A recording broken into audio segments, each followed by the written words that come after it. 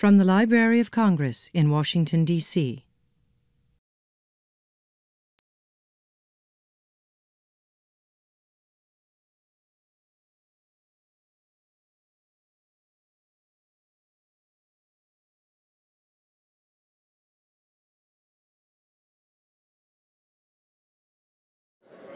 Well, good morning, everyone, and greetings from the Library of Congress. I'm Mary Jane Deeb. I'm the interim director for the Kluge Center, and my other hat, I'm the chief of the African Middle East Division here at the Library of Congress. So we're delighted to see you all. What a wonderful audience. And before I make some brief remarks, I would also ask you all to silence your cell phones and any other electronic devices, because, well, today's program is being filmed for the Library of Congress and the Kluge Center websites, as well as for future placement on the library's YouTube and iTunes channels. And also today's program is being live streamed by the NASA Astrobiology Institute. So we welcome viewers watching us from around the world. Okay, so this program today is co-sponsored by both the NASA Astrobiology Institute and by the Kluge Center. So let me tell you a few things about each of those institutions. About the John Kluge Center. That center was established through a generous endowment from philanthropist John Kluge. The Library of Congress established that center in 2000 to bring together scholars and researchers from around the world to stimulate and energize one another and to distill wisdom from the library's rich resources and collections and to interact with policymakers in Washington. The Kluge Center invites and welcomes senior scholars to the library and provides space where they can take full advantage of one of the world's largest repositories of knowledge in pursuit of their academic studies and in various fields. The center is also the home of the Henry Kissinger Chair in Foreign Policy and International Relations, the Jack Kemp Chair in Political Economy, and of course, the NASA Chair in Astrobiology. The NASA Chair in Astrobiology was set up by the Baruch Bloomberg NASA program, and it was established as a focus in the nation's capital for the exploration of issues surrounding life's collective future in the universe for humans and other species on Earth and beyond. The program catalyzes discussions and reflection on the impact of discovering whether there is life beyond our planet and on the implication of such discoveries. Of course, we'll be spending 2 days discussing this issue, so I'm not going to go further and talk about this.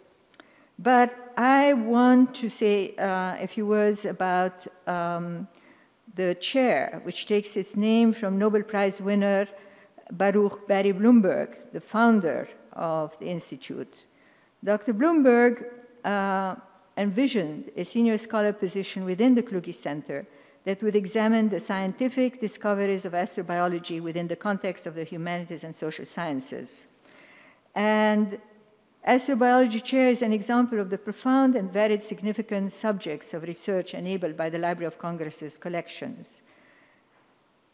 Thanks and recognitions go to those who set it up, and I want primarily to recognize Dr. Mary Wojtak here, who has been who played such an important role in getting the program further on. Also Carl Pilcher and Ed Gulish of NASA. And of course, Dr. Carolyn Brown, who retired, but she was the former director of the Kluge Center. And I also want to recognize, of course, the person you all know here, Dr. Stephen Dick, for his tenure as Bloomberg Chair, He's a collegial scholar, bringing a wealth of knowledge and good humor to the Kluge Center, but he's going to be introduced a bit later. And now I would like to introduce Congressman Lamar Smith. He has been the force behind it from across the road here, from Capitol Hill. U.S. Representative Lamar Smith represents the 21st Congressional District of Texas. He serves as chairman of the Science, Space, and Technology Committee, which has jurisdiction over programs at NASA, the Department of Energy, the Environmental Protection Agency, the National Science Foundation, the Federal Aviation Administration, and the National Institute of Standards and Technology. That's quite a portfolio. He's a fifth-generation Texan and a native of San Antonio. Congressman Smith graduated from Yale University and Southern Methodist University of Law. He has been a great friend of the library's astrobiology program, and we are honored to have him offer welcome remarks this year, as he has last year. In December 2013, Congressman Smith organized the first congressional hearings on the current state of astrobiology research and the search for biosignatures in our solar system and beyond. So we are happy to welcome him here, Congressman Lamar Smith.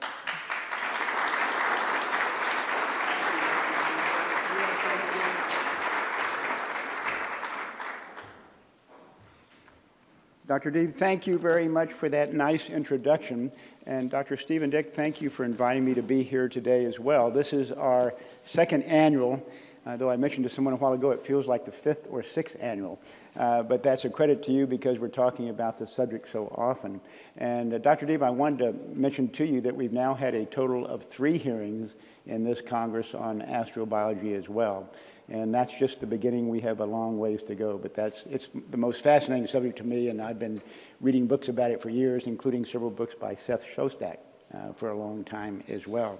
And let me mention to you all today that you're going to be hearing from the experts shortly during the course of the program. I am not one of those experts. I am simply their cheerleader, and I'm happy to cheer them on such, as I say, such a fascinating subject. Also want to mention and regret that I'm going to have to leave fairly shortly because we have scheduled another hearing of the committee for early this morning. So, but I have Allison Rose, who will be taking good notes for me, who's a staff member of the committee too. There's a reason why over 8 million people visit the National Air and Space Museum every year. And by the way, it's the most popular museum in America. Space exploration captures the imagination of Americans and encourages future generations to dream big, work hard, and shoot for the stars. Space exploration is an investment in our nation's future, often the far distant future. I don't know if space is the final frontier. I do believe it is the next frontier. New scientific discoveries are being made within our solar system. The Curiosity rover has confirmed that Mars once had liquid water on its surface. The Cassini spacecraft has provided us with new insights about the moons of Jupiter and Saturn. The New Horizons mission will tell us more about the dwarf planet Pluto. And a proposed mission to Jupiter's moon Europa could answer questions about whether or not life might exist in its sub-ice sea. The study of other planets in our solar system also tells us about our own planet. As described in the July 2014 cover article for National Geographic, scientists are finding life in places on this planet where previous generations thought life would never exist. These discoveries have led us to broaden our concepts about which planets may contain life and the kind of life we might find there. We are also beginning to study planets outside of our solar system. The search for exoplanets and Earth-like planets is a relatively new but inspiring area of space exploration. Scientists are discovering new kinds of planets and solar systems in our own galaxy that we never knew existed. The discovery of Earth-like planets will open up new opportunities for American astronomers and explorers, and some of these planets could even contain the first evidence of organic life outside of Earth. According to a poll commissioned by the National Geographic Channel, over 60% of Americans believe that life exists on other planets. The United States pioneered the field of astrobiology and continues to lead the world in this type of research. The publication of scientific findings illustrates the field's growth and growing popularity in the past 20 years. In 1995, fewer than 50 papers were published on astrobiology. By 2012, that number had increased to more than 500. In 1995, fewer than 500 scientific reports cited astrobiology, but by 2012, it was almost 12,000. To date, almost 1,000 planets have been found by the Kepler Space Telescope. Last April, astronomers discovered the first Earth-like planet orbiting its star at a distance where liquid water could be present, a key factor for hosting life. The discovery of even microbes on planets within our solar system or beyond would be the most newsworthy story in decades. It could affect the way we view our place in the universe, and it could create increased interest in the core disciplines that fall under the umbrella of astrobiology, including chemistry, physics, geology, and biology. Even if we don't find life immediately, we are inspiring students to study science, technology, engineering, and math. These are fields that all certainly help students succeed in the future and help America remain on the cutting edge of innovation. Cooperation between NASA's space-based telescopes like the upcoming James Webb Space Telescope and the Transiting Exoplanet Survey satellite and ground-based telescopes funded in part by the National Science Foundation has enabled astronomers to expand their star-gazing capabilities. The Science Committee regularly holds hearings on the future of human spaceflight, the search for exoplanets, and the exploration of the universe for signs of life, and the development of new telescopes and spacecraft that will enable us to learn more about our planet and the universe. In fact, last year, the Science, Space, and Technology Committee held 18 hearings on space. One of the most consequential pieces of legislation produced by our committee is the NASA Authorization Act. It provides overall guidance for the agency. In addition to pursuing our exploration of Mars, the bill includes a provision for a mission to Europa with a goal of launching by 2021. The bill also instructs the NASA administrator to enter into an arrangement with the National Academies of Science to develop a long-term strategy for astrobiology research. And that's the first time that has been specifically mentioned in the NASA bill. The committee passed the NASA Authorization Act with a unanimous bipartisan vote, and over 400 Republicans and Democrats came together to endorse the consensus bill on the House floor. The vote was actually 401 to 2. You might wonder about those two. I did, and I accosted one on the House floor who happened to be a member of the Science Committee. I said, "Why did you vote against the NASA bill?" And he said, "Well, I lost my primary in Georgia yesterday, and I'm voting against everything." So don't try to figure out who that was, but that explains one, and I'm sure the other one was equally explainable. The committee passed NASA Authorization Act with a unanimous bipartisan vote. Like I said, over 400 Republicans and Democrats voted for it. But this exemplifies the overwhelming support by Congress for the U.S. to remain a world leader in space. This support is reflected on both sides of the Capitol and on both sides of the aisle. We look forward to working with the Senate to pass a bill that will be signed into law by the President. And by the way, sometimes serendipitous meetings occur. And last night I was at the White House. They called it the White House picnic. And I ran into Bill Nelson, Senator Bill Nelson, who is shepherding the NASA bill through the Senate. And he said, we hope to hotline the NASA bill this week, meaning get it through the Senate this week without any dissent.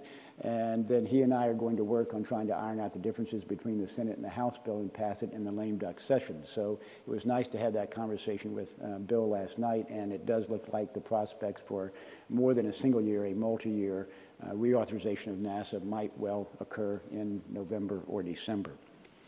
Space exploration goes beyond rockets and avionics. It is about inspiration and discovery. And I hadn't thought about it till just a few minutes ago coming up the steps, but there's a wonderful quote by the poet Robert Browning when he wrote, "Oh, that a man's reach should exceed his grasp, or what's a heaven for?" And sometimes that's what we do with our exploration and our study of the cosmos. Human spaceflight, robotic exploration, and space science represent the highest aspirations and greatest ambitions of the American people. So thank you for being a part of that effort. Thank you for being experts, and thank you for your interest, and good to be with you today.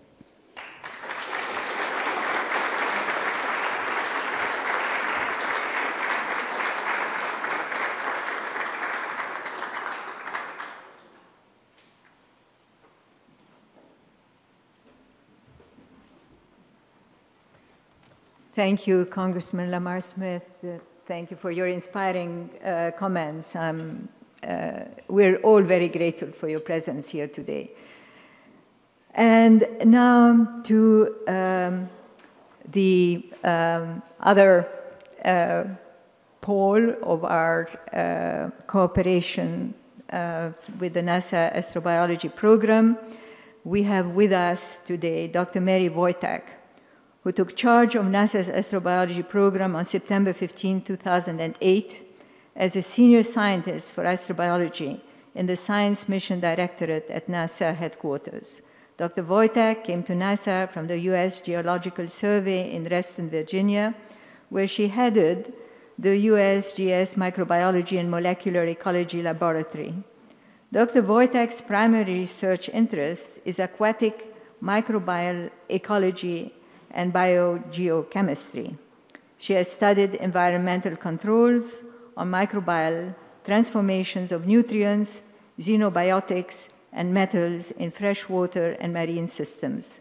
She has worked in several extreme environments, including Antarctica, the Arctic, hypersaline lakes, deep sea hydrothermal events, and terrestrial deep surface sites.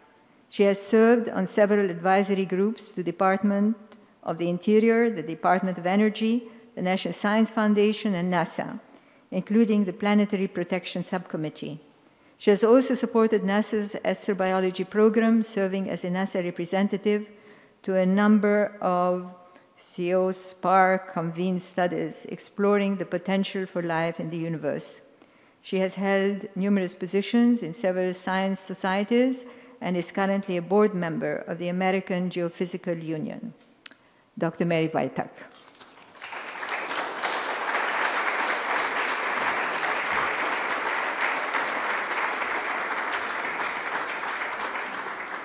Well, I'm going to keep my comments short, and I must say that I think Congressman Smith, if he ever decides to leave politics, can have my job. He did a fantastic job describing the excitement associated with studying astrobiology and the search for life, and recognizing all the work that NASA has done. I'll just point out for those in the audience that don't realize that this has been an enterprise for NASA for over 50 years. We've had funded research in understanding the origin and evolution of life on Earth, looking at all the places that we might find it here, categorizing its limits, looking for unusual habitats and mapping that to other places in the universe. More recently, close in within our own solar system, and now looking further to planets that orbit other stars out besides our own. I think Lamar Smith also mentioned all of the planned missions, all the discoveries we've been making.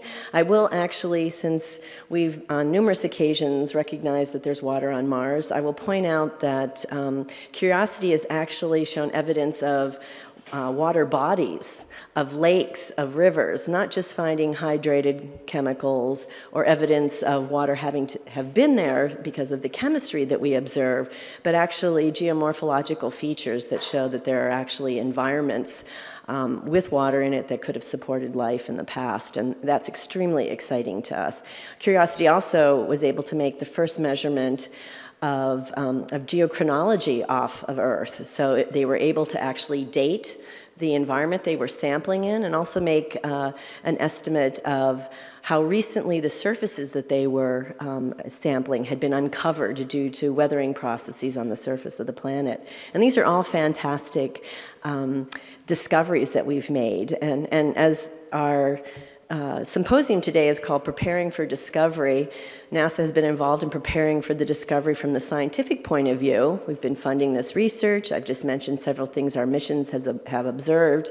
And today's symposium is going to talk about how people beside science in all walks of life around the world are preparing for amazing discoveries like finding life and even finding something like a lowly microbe, which of course I think is tremendously exciting since I spent most of my research life looking for life in strange places, all the way through to complex life and maybe even intelligent life. So I appreciate the program that Steve has put together. And I think we're looking towards having a really enjoyable and informative 2 days. So with that, I'll turn it over to you or the introduction that comes for you. So thank you very much.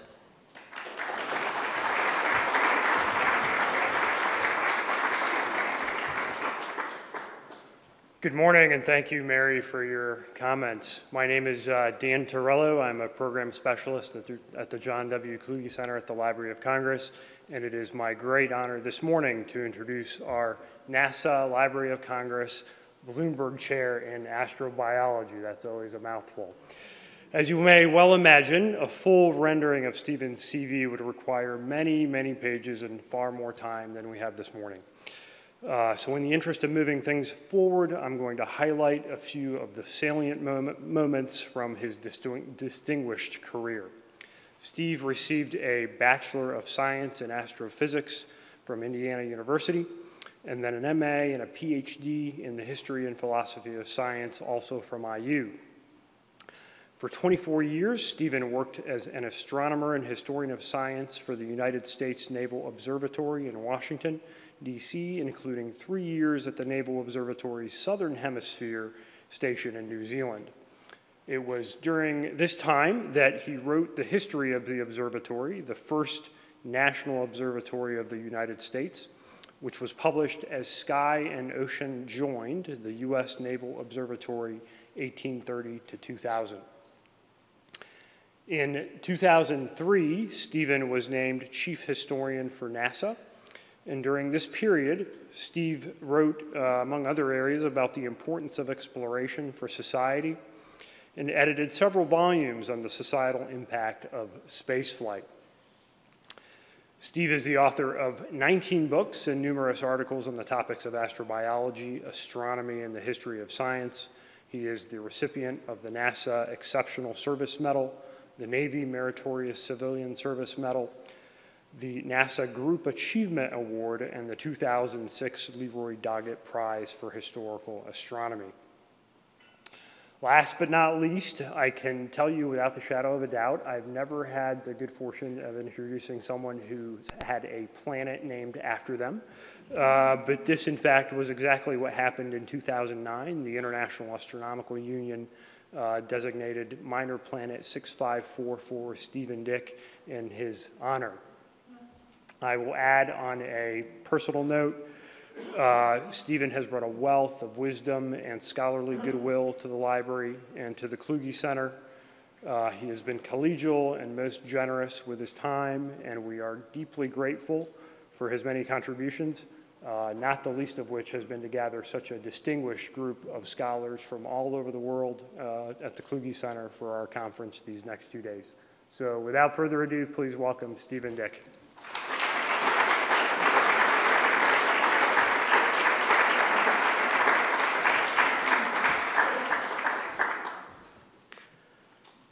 Well, good morning, everyone. It's great to see such a big crowd here already this morning.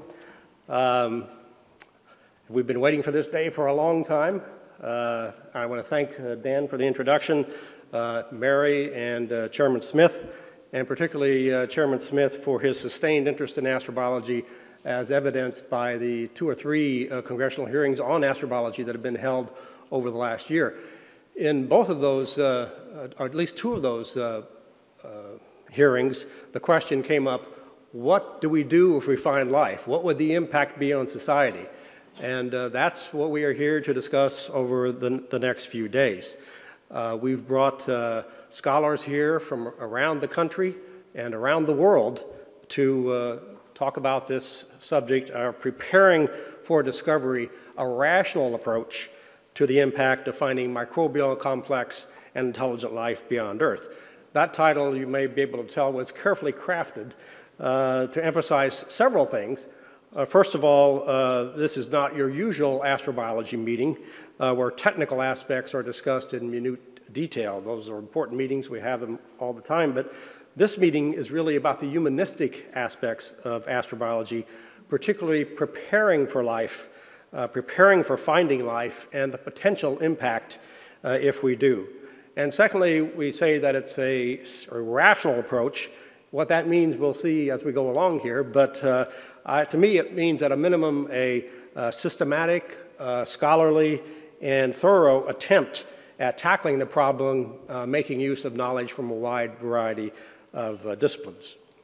So you'll find on the program not only scientists, but also a lot of philosophers, because they're the ones who look at the foundations of what we believe are concepts. You'll find theologians, historians, anthropologists, so a very broad array of scholars here. And thirdly, I want to emphasize that this is not just a meeting, as Mary said, about the search for intelligence or the impact of the search for extraterrestrial intelligence, but also about microbial and complex life. You never know, but many of us consider that microbes will be found first. Certainly if it's a NASA discovery, because that's NASA's focus on astrobiology and its program at present.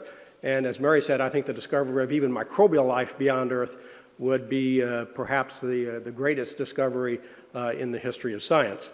The impacts would be great, maybe not as great as if something started talking back to us, but still I think to find a microbe would be an indication that life may be common in the universe, at least if it's a second genesis. So why are we undertaking this subject at this time? It admittedly is a pretty far out subject, but it's only far out until you actually discover it, right? Then it's not far out and you have to figure out what to do. So as Seth Shostak will tell us in his first talk, current advances in astrobiology, I think, make it prudent that we examine the societal impact and prepare for a discovery. So let me see.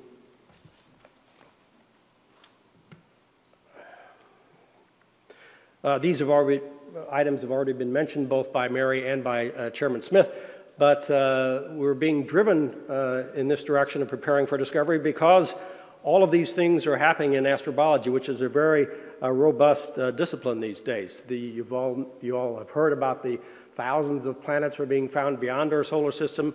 They're beginning to look at possible biosignatures in the atmospheres of those planets. Organics on Mars, Titan, and in interstellar molecular clouds, not life itself, but the building blocks of life.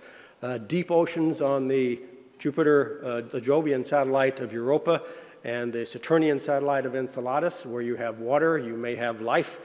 And the extremophile life on Earth. Life in extreme environments, really a new thing over the last several decades. And finally, of course, the searches for extraterrestrial intelligence, which many of you know about from the radio searches, which I'm sure we have several people here from the SETI Institute. I'm sure Seth will be talking about that. So you might say, well, why not just wait until we make the discovery and worry about it at that point? Arthur C. Clarke had something to say about that. He thinks that back in writing in the 70s, it's so likely that it's safest to assume that they are out there and to consider the manner in which this fact may impinge on human society. And if you don't want to believe Arthur C. Clarke, you can go back to the National Academy of Sciences all the way back in 1962 when exobiology was being founded. The National Academy report in 1962 said that what is at stake is a chance to gain a new perspective on humanity's place in nature, a new level of discussion on the meaning and nature of life. So there are very large stakes here in this discovery. So I think given these latest developments in astrobiology, it's high time that we look systematically at this problem of astrobiology in society, just as other areas of science do, and I want to emphasize that societal impact is a part of what is looked at with regard to scientific advances in other areas, such as the Human Genome Project, which had and still has a very robust ethical, legal, and societal impact research program. 3 to 5% of its budget, its $3 billion budget, went towards those studies. The National Science Foundation has a Technology in Science and Society program. It has a center, other programs like the Center for Nanotechnology and Society. The American Association for the Advancement of Science has a Societal Impacts of Science and Engineering session. The NASA Astrobiology Institute has an astrobiology and society focus group, which we'll be hearing more about. And of course, as you heard from Chairman Smith, Congress is interested in what the impact might be. So that's what we're going to talk about here. Also, in terms of NASA itself, I interpret this part of the NASA Aeronautics and Space Act of 1958 to say that NASA should be talking about the societal impact of its discoveries. And the NASA History Office has published several volumes on the societal impact, with at least one more forthcoming in the near future.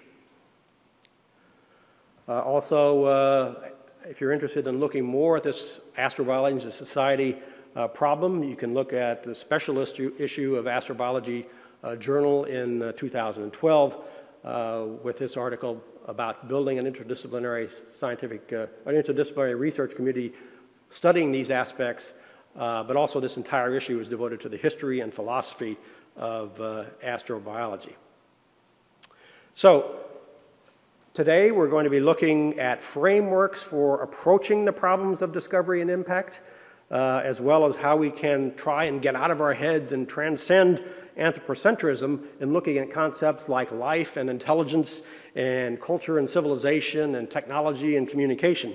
And tomorrow we'll look more specifically at the philosophical, religious, cultural, and practical impacts of finding extraterrestrial life. So keep in mind that these questions that we'll be asking are foundational. We're looking at the very roots of our ideas, some of our most cherished concepts, including what it means to be human. If you're looking for extraterrestrial life out there, it forces you to look back at us and what it means to be human. And I've always maintained that even in the unlikely event that we never discover life out there, I think these kinds of questions are worth asking, because astrobiology forces us to look at ourselves from this foundational perspective. You've already heard about Baruch Blumberg. I'd like to dedicate this symposium to Barry Blumberg, whose chair I now hold here at the Library of Congress. As was mentioned before, Barry won the Nobel Prize in Medicine in 1976 for isolating the hepatitis B virus, for developing the vaccine, and then for giving it away to the world, work that has saved millions of lives. He was also the first director of the NASA Astrobiology Institute, and many of us remember him fondly for his passionate interest in that subject, not only for the science, but also for the societal aspects that we'll be discussing here over the next few days. Barry always liked to think of astrobiology as exploration in the tradition of Lewis and Clark. And so I would like for us to consider this symposium in that light, as well as exploration, pushing the envelope of knowledge into new uncharted territory, wherever that may lead. And that's what this meeting here over the next 2 days is all about. So before I turn this over to Seth, let me also thank the Library of Congress, which I found to be just a totally magnificent place to do research, with the people, the resources, and I want particularly to thank the staff of the John W. Kluge Center, especially Carolyn Brown, who was recently retired, but also Joanne Kitching, some of you are familiar with, Jason Steinhauer, Dan Torello, and all the rest of the staff. You know who you are. This meeting could not have happened without their input. Finally, I want to thank, before we go on, to thank the NASA Astrobiology Program and the Astrobiology Institute for their support, and for the live webcast today. Finally, my thanks to all the speakers for coming from around the country and around the world. And so I think with that, we'll begin the program with Seth Shostak's overview. Seth is the senior astronomer at the SETI Institute out in Mountain View, California. He has his doctorate in astronomy from Caltech. I like to think of him as the great communicator, because he always does a great job in communicating the science and he's always very lively and informative. So, and he was one of the ones who testified just last May before Chairman Smith's committee on the subject of astrobiology. So Seth, I'll turn it over to you.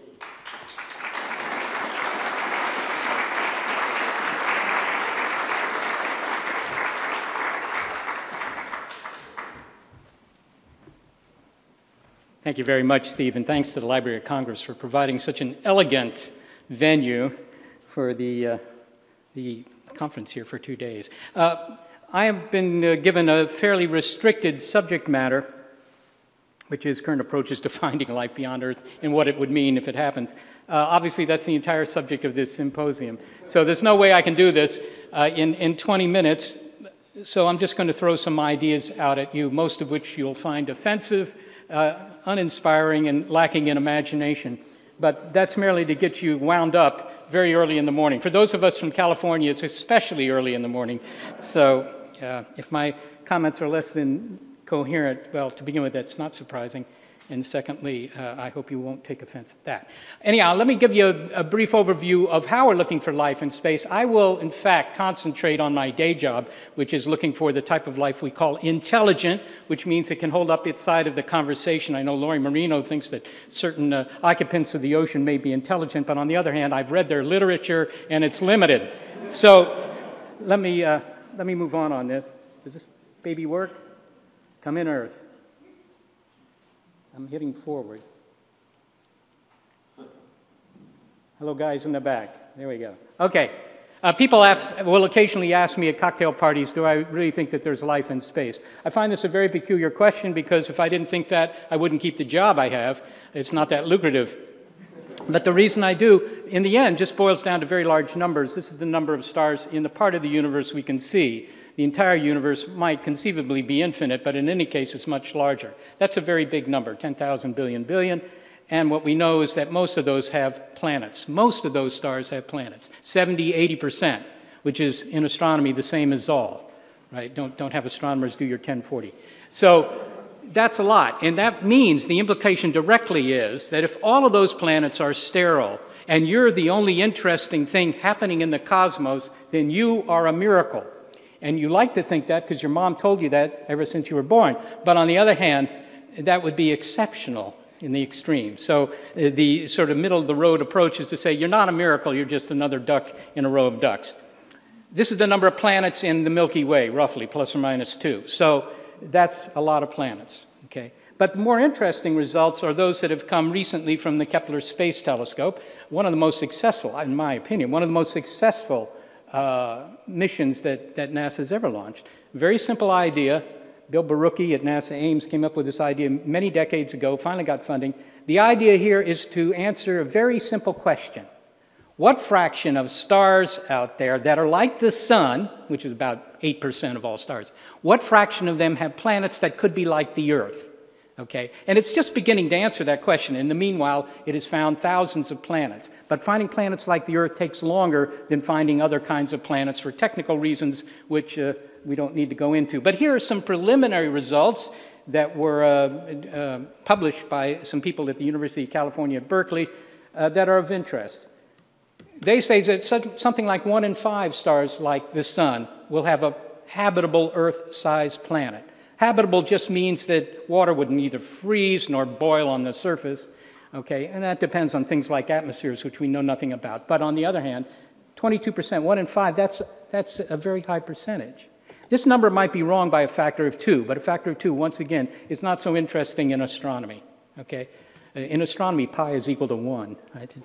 Okay, but the far more common types of stars called red dwarfs, little small guys, and there are many more of those than there are stars like the sun, somewhere between 16 and 53% was the conclusion of this paper, might have habitable planets, okay? All right, red dwarf stars are, as I say, 3/4 of all stars, right? In the realm of stars, nature is like in every other realm. There are more small guys than big guys. You go to Africa, everybody's interested in the megafauna, the big critters, but there are a lot more small critters than big critters. Same with stars.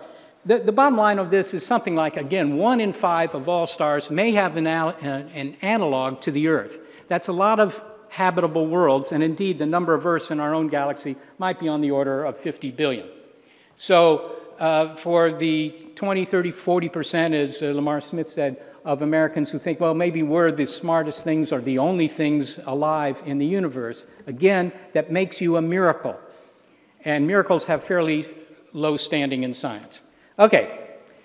Now, I'm just going to back up here and just briefly review our techniques for finding life beyond Earth, because I think that despite all the stories you read in the papers and the science sections about, oh, well, here's water on Mars, and here's this, here's that, so forth, all these stories, to my mind, break down into three stories, a kind of three-way horse race to find life in space. And I think that each of these horses has a priori more or less equal opportunity, or likelihood, perhaps I should say, to cross the finish line in, say, the next 20 years.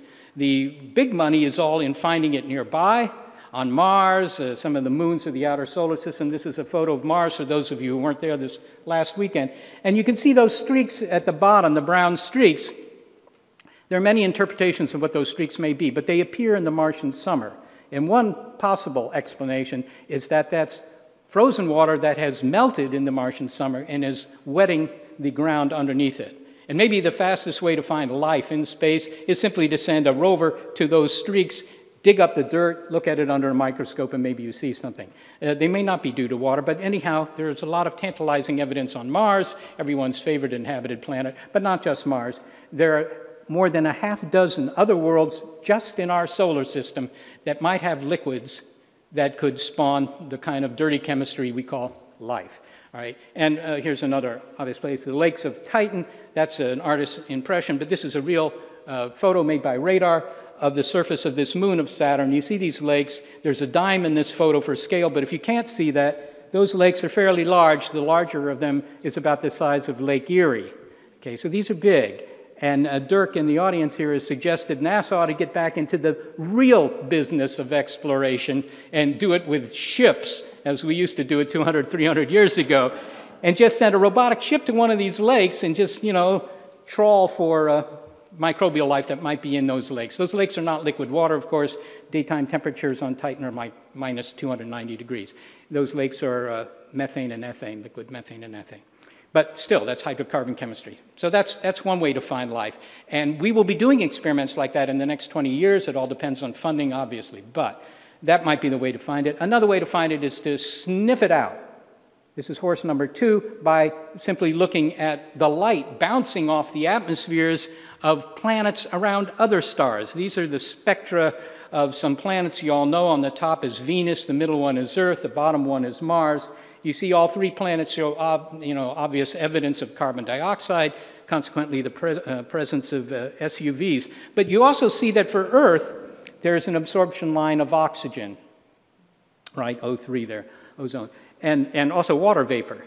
And these, in the right combination, these, together with CO2, would indicate the presence of biology, at least biology as we know it. So you could build a telescope, and in fact, the James Webb Telescope will be able to do some of this, anyhow, for some nearby exoplanets. Just look at the light bouncing off the planet. The planet only has to be 1 pixel in the picture, but take some of that light, put it through a prism, and see if you see these absorption lines due to these elements. So that's sniffing out life. James Webb, for some planets anyhow, is expected to be able to find these things, and maybe even the so-called red edge, a spectral feature in the infrared that would indicate chlorophyll.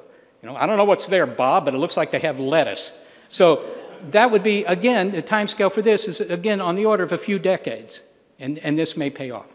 Now, I point out that these are where the major efforts are, on the assumption that actually these could find microbial life, and the assumption there, which is probably not a bad one, is that microbial life is much more commonplace than more complex, say, intelligent life. I like to provoke people like Mary Wojtek and so forth, others, by saying that all the big money is going to look for stupid life. But because, again, the assumption being that stupid life is more common than intelligent life. And that's a statement that you can verify by walking around your own neighborhoods. Okay. I get immediate objection. I'm sure Mary will object that bacteria are not stupid. But on the other hand, they don't do well on quiz shows. Okay. The third approach to finding life in space, of course, is to look for intelligent life. That's kind of my day job these days. and that's to try and eavesdrop on signals the way Jodie Foster tried in the movie Contact and other ways. I'm going to give you some other ways to doing that. And that, I also think I will spend some time on that. This is an idea that goes back actually to the 19th century, something Steve Dick knows about.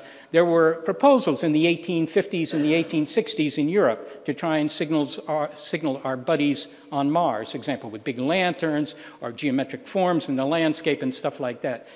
That was actually a fairly legitimate approach, except for the fact that Mars probably doesn't have any life that would that you could, would just respond to the signals. But in 1960, Frank Drake, who is still busy in this field, by the way, still active, Frank Drake used this antenna. This is a photo I made a couple of years ago, 300, well, it's not even 300 miles, about 150, 200 miles from here, in Greenbank, West Virginia, and pointed it in the direction of two nearby stars, hoping to eavesdrop on radio signals that the aliens might be broadcasting. He didn't hear anything. He spent 2 weeks doing this. Actually, he did hear something, but it turned out to be the US military, and that did not count as extraterrestrial intelligence. But the idea here is nonetheless demonstrably practical. This is a one-line calculation where you can show that even the kinds of transmitters we routinely build, you could send signals that could bridge the distances between the stars.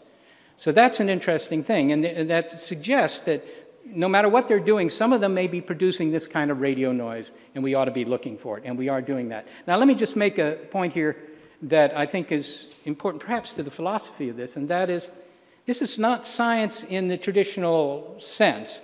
When you're in middle school, they teach you that, well, with science, you have an hypothesis, and you design an experiment to try and falsify the hypothesis. If you can prove it wrong, then at least we can get rid of that hypothesis, and I'll come up with another one. Okay, but that's not what this is about. That's not what SETI is about, because there's no way you can prove they're not out there, right? Didn't hear them, Bob. I guess they're not out there. Well, it doesn't work. There are a million reasons that you might not hear them, even if they are out there. There's no way to prove they're not out there. The only hope is that the experiment could prove that they are out there. So this is not traditional science. This is exploration, and that point has already been made by Steve. Exploration, and this is just an artist's rendition of finding Antarctica. For centuries, people sat around in the bars of Europe drinking a lot of beer and postulating the idea that maybe there's a big continent at the bottom of the world. And you could have all the beer you want, but in the end, you had to do the experiment. You had to send some ships down there and look. And that's what SETI is. It's exploration. It's exploration. No way to falsify it, but there is some chance that you may prove that your idea was correct. Okay, this is the Allen Telescope Array. This is what we use at the SETI Institute to look for signals. There are 42 antennas there. The idea was to build 350. I'm not going to say much more about the Allen Telescope Array. Most of you are familiar with the SETI enterprise and what it is that we're trying to do. I'm trying to start a new plan there to look at red dwarf stars.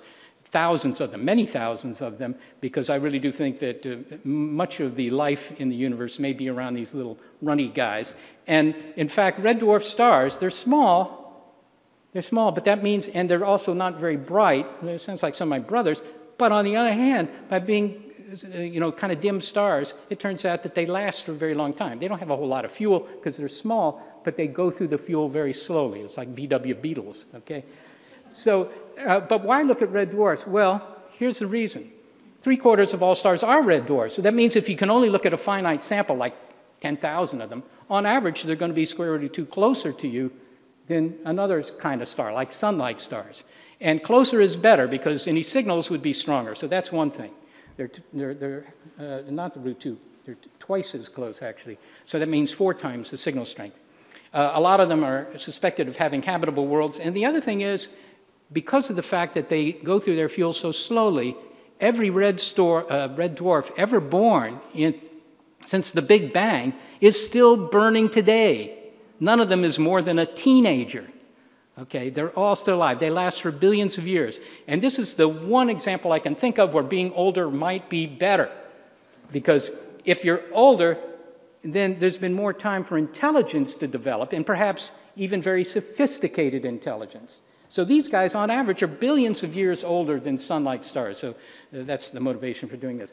Let me give you just some other ideas about how you might do any and all of this. One thing to consider is, well, look, the universe has been around 3 times as long as the Earth.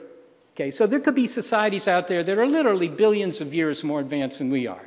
And maybe they self-destruct long before they get to that level, but you know, that's just the sunny kind of optimism you expect here in DC. You know, it does suggest, though, that there's some sort of distribution of ages of societies, and maybe the thing to do is develop strategies that could find the societies that are on the high end of that distribution, the ones that might be hundreds of thousands, millions, maybe even billions of years more advanced than our own current technological level, because they may make a lot of noise. They may be easier to find than trying to look for analogs of ourselves. Obviously, you're not going to find Neanderthals. They didn't build radio transmitters. But look for things that are very, very much more advanced. Okay? Now, one suggestion, a perennially popular one, is the one from Freeman Dyson. He said, look, if you're really an advanced society, you've got energy needs, what you do is you take apart, for example, we could take apart Neptune, right? Nobody would complain. It's not big in your lives. Take apart Neptune and rebuild it as this giant shell around the sun, outside the Earth's orbit, obviously, and just collect all that starlight, turn it into energy, and beam it back to the Earth so everybody can power, you know, their cell phones or whatever it is they need for their gusto-grabbing lifestyle. The thing is that the outside of the shell will be warm, waste heat. We assume everybody in the universe is subject to the second law of thermodynamics, so there's a lot of waste heat. Look for stars that have a lot of waste heat, a lot of infrared. There has been some effort in that regard. This is another idea. Here's a Cepheid variable star. They're very important in astronomy, but never mind that. They're big, bright stars that pulsate, just slowly getting brighter, and then 2 days later they get dimmer, and then they get brighter again, very regularly. They're kind of very slow metronomes on the sky. And Tony Z, who's a physicist at UC Santa Cruz, has suggested, Santa Cruz or Santa Barbara? It may be Santa Barbara, actually. Anyhow, Tony Z has suggested, look, a really advanced society would recognize that these things can be seen from millions, hundreds of millions of light years away, these kinds of stars. They're so bright. Okay, Hubble found them back, you know, in the early part of the 20th century in nearby galaxies. And they may shoot high-energy particles into these Cepheid variables, which would change their periods, and suddenly they would hiccup. And that would be a great signal that could be seen galaxies away that, hey, we're here. Aim your radio telescopes here, because we also have a low-power radio signal that will send you the Encyclopedia Galactica or whatever it is we want to send you. Okay, so that's something else you could look for, and that's easy to do. All you have to do is look up the periods of Cepheid variables. Astronomers keep track of those. Easy. Another idea is just look for excess heat in an entire galaxy, some civilization that's so advanced it's able to corral the energy reserves of its own galaxy. There's been some effort there, too. Now, let me just point out, I occasionally consult for movies, and one of the questions they always ask is, they ask, what will the aliens look like, and what weapons do they have? They always ask that. What weapons do they have? I mean, it's crazy, right? It's like asking Julius Caesar, what do you think the U.S. military will be using in the 21st century? Well, they have big spears, and, you know. But the other thing that they ask is, what will they be like? And in the movies, they're always soft, squishy guys that are generally fairly ugly, don't wear any clothes, and have no sense of humor. That's all wrong. Timescale argument, and many people in the audience have considered this. Look at what's happening in our own society. 1900, we invent radio, so suddenly we go on the air. We might be able to be found. Okay? But in half a century after that, we already had computers. Right? They took a whole room and so forth, but the basic architecture was already established. Okay. And the assumption, and it may be wrong, but the assumption is that by the middle of this century, and maybe by the end of this century, we will have developed strong AI. We will have invented our successors, thinking machines. It's probably the most important thing that this generation is going to do. Okay? I don't know whether we become their pets, or I don't know what happens, but that's not the subject of this discussion. The point is that going from inventing radio to inventing thinking machines is very short, a few centuries at most. Okay? So that means that the time during which you might find aliens that are biological is really quite short. Right? That could be very short, and that the dominant intelligence in the cosmos may be non-biological, and that should affect the way we look for it. Unfortunately, I don't know how it affects it, so we're going to go from that to that.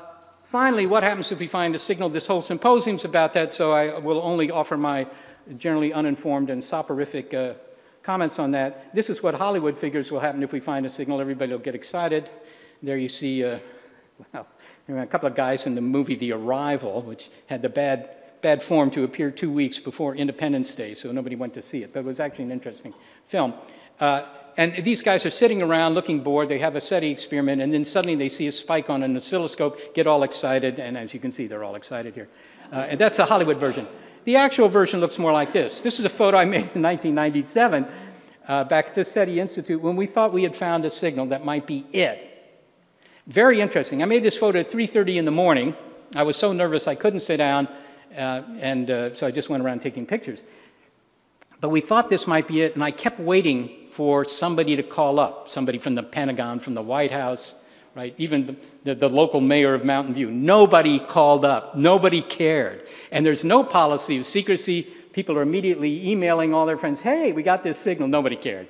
Amazing. Nobody cared. Until about 9:30 in the morning, I was half asleep at my desk, and the phone rang, and it was Bill Broad, one of the science writers from the New York Times. And he said, what about that signal? He already knew about it in New York. They knew about it in New York. That's important. There's no policy of secrecy. Everybody knows right away. This is just a little graph I made for some paper where it just shows you our confidence in a signal as a function of time. But the only thing you need to take back from this is the fact that if you find a signal you think is real, it's going to be at least 5 or 7 days before you believe it. Okay. The public, it figures that nobody will tell you. Just ask the public, what do you think will happen if you were to find an intelligent signal from space? And they assume the government would cover it up because you couldn't handle the news. Right? Presumably you would say, that's it, Ralph, I'm going to riot in the streets. It's goofy, and we know it's goofy from historical precedent. This is 100 years ago. 100 years ago, Percival Lowell, a very accomplished guy, degree from Harvard in mathematics and so forth. He thought that there was this vast hydraulic civilization on Mars. You all know that story. And this was just an article from the paper. But the public was not rioting in the streets about this. They just thought it was sort of interesting. These are 35 million miles away. There are Martians. Oh, yeah, that's interesting. So how's your mom? It was, okay. If they do get in touch, I think that if we pick up a signal, there are really only 2 kinds of signals they could be. Category 1, they recognize that they may be hundreds, thousands of light years away. Consequently, if they say, hi, look, we're the Klingons, would you like to join our book club? Right?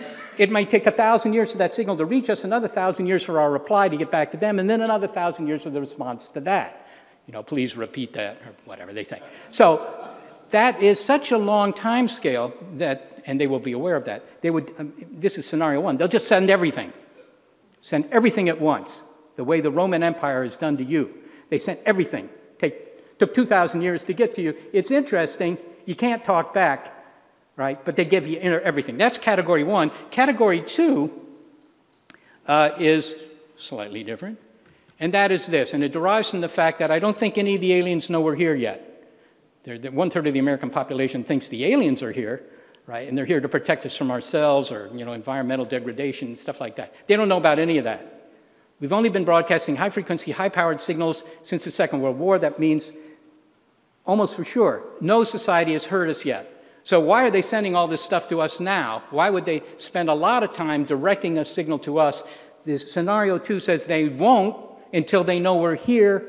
So all they do is light up the sky for a fraction of a second, every 10 minutes, every 10 hours, every 10 weeks, until they get our attention. We send something back, and then they know we're here, and then they send the material. So it would be just a very simple 1-bit ping. Look at this spot on the sky. What would we know right away if we found a signal? There are very few things we would know right away. Our equipment is not designed to pick up messages. That requires a very short time constant. For technical reasons, we can't do that. We would know where they are. We would know what star system they are. Everybody would be trying to find planets around that star system. We would know how far away they are. That's just traditional astronomy. We would know a few astronomical facts about the length of the year, the length of the day, on the basis of the frequency change in the signal. Those are all very simple things. That's all we would know. We would not know whether their complexions were gray, green, or anything else. And just some salient points that I think are of interest in this. To begin with, the whole idea that we have this symposium to talk about what would happen if this exploration were to succeed it's not unprecedented, but it's very unusual. Right? I don't think Chris Columbus sat around, having conferences. Well, suppose you trip across another continent on your way to Japan. What would be the societal consequences of that? To begin with, there's no way they could know what the societal consequences were going to be, certainly not in the long term. But secondly, nobody did that. They didn't do it when they were looking for Antarctica. What will be the consequences of finding Antarctica? Right? So it's highly peculiar, it seems to me, that we ask ourselves, this is exploration. What if we succeed? What does that mean to Joe's six-pack? Right? So that's point one. Secondly, there's a highly emotional debate about if we were to find a signal from extraterrestrial intelligence, should we broadcast back, or is that dangerous? I won't go into that, except to say I think that's a silly argument, personally, because it's easy to demonstrate that any society that could, in fact, come here and ruin your whole day by incinerating Earth or whatever they're going to do, any society at that level would be able to pick up the signals we've been broadcasting into space since the Second World War. They'll already know. And in fact, to restrict what we transmit into space would require that all subsequent generations of Homo sapiens hide under a rock. I think that's a very, very bad idea. So there you go, 10,000 generations of humans before us. Ours could be the first to know, and I'll bet you all a cup of coffee that'll happen. Thank you.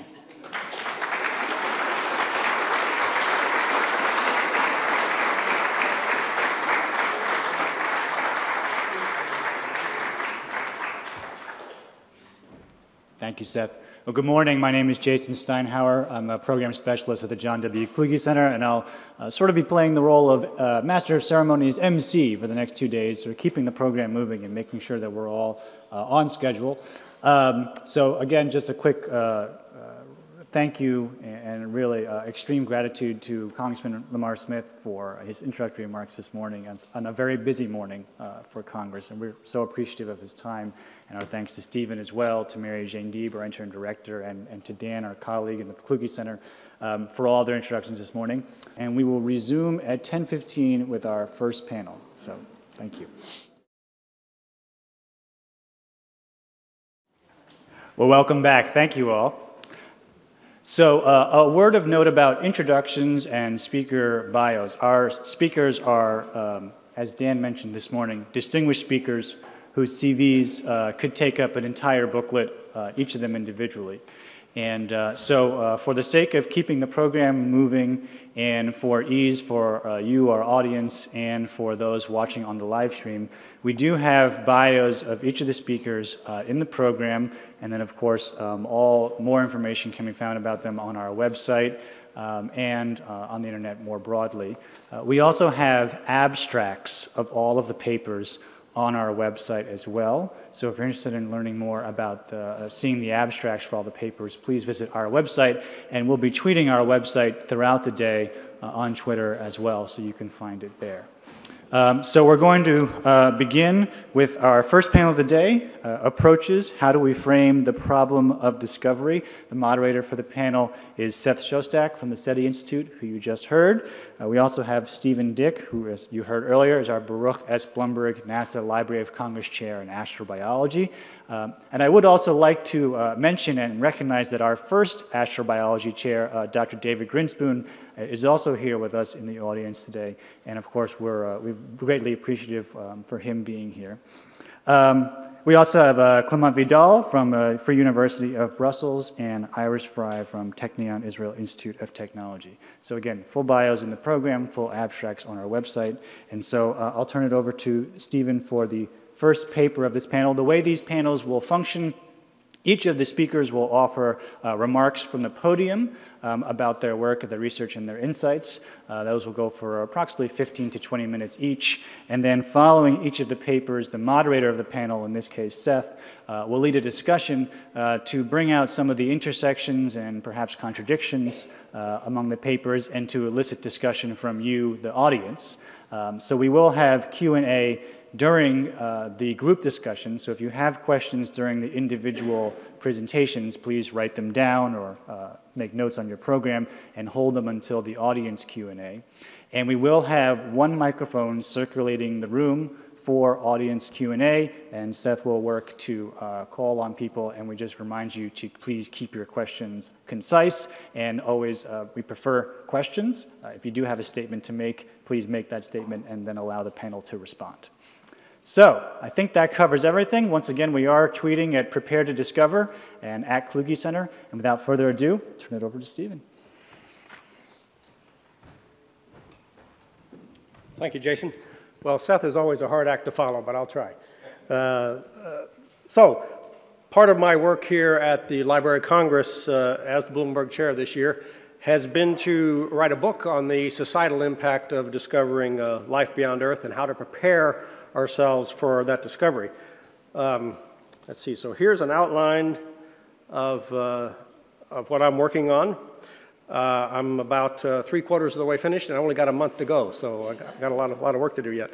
But my goal for this meeting has been to gather scholars from around the world to give their expert opinion on these matters, because no one person can be an expert on the broad array of things that we're talking about here over the next 2 days. But this interdisciplinarity is one of the great things about astrobiology. So you'll see a parallel between the program over the next 2 days and the book that I'm going to be talking about here. So as I started to tackle this problem, the first question I had to ask is, how can you even approach such a far-out subject? So I'm going to spend the next 20 minutes talking only about this first part, the approaches. The critical issues and the potential impact we'll be talking about over the next 2 days. So let's start with this slide. The three approaches that I would like to talk about are history, discovery, and analogy. In other words, history, examining the reaction when people thought that life had been discovered. Discovery, looking at what the nature of scientific discovery is. And analogy, using past events as guidelines. So let's start with history. I list here at least 6 cases where we thought we had discovered life in the past, and you can see them there: the moon hoax, canals of Mars, Lowell that you just heard about, the War of the Worlds, pulsars, the Viking landers, the Mars rock. I could spend the entire lecture on any one of those, but let me just say a few words about each one. The moon hoax resulted from a series of 6 stories published serially in the New York Sun in August of 1835. And although, according to those articles, the astronomer John Herschel, observing from South Africa, had observed this. If you can see that, had actually observed that. This is from the Library of Congress Prints and Photographs Division as it appeared in the New York Sun in 1835. Large winged creatures. And if you could see the smaller ones, you'll see all manner of other creatures, but these creatures were seen gesticulating and therefore thought to be intelligent. So that's pretty good for a telescope, right? It mattered not that no telescope on Earth could have seen such a thing. It mattered not that the entire series was a product of a fevered imagination. What mattered was that the upstart New York Sun quickly became the most read newspaper in the world. It turns out that scholars now know that the author Richard Adams Locke wrote the stories not as a hoax, but as a satire. And what was he satirizing? He was satirizing the people who thought there were inhabitants everywhere, including one particular astronomer by the name of Thomas Dick, no relation as far as I know. But Thomas Dick had arrived at a figure of 21 trillion inhabitants in the solar system, not including the sun. So this was supposed to be a satire about that, but of course people took it seriously.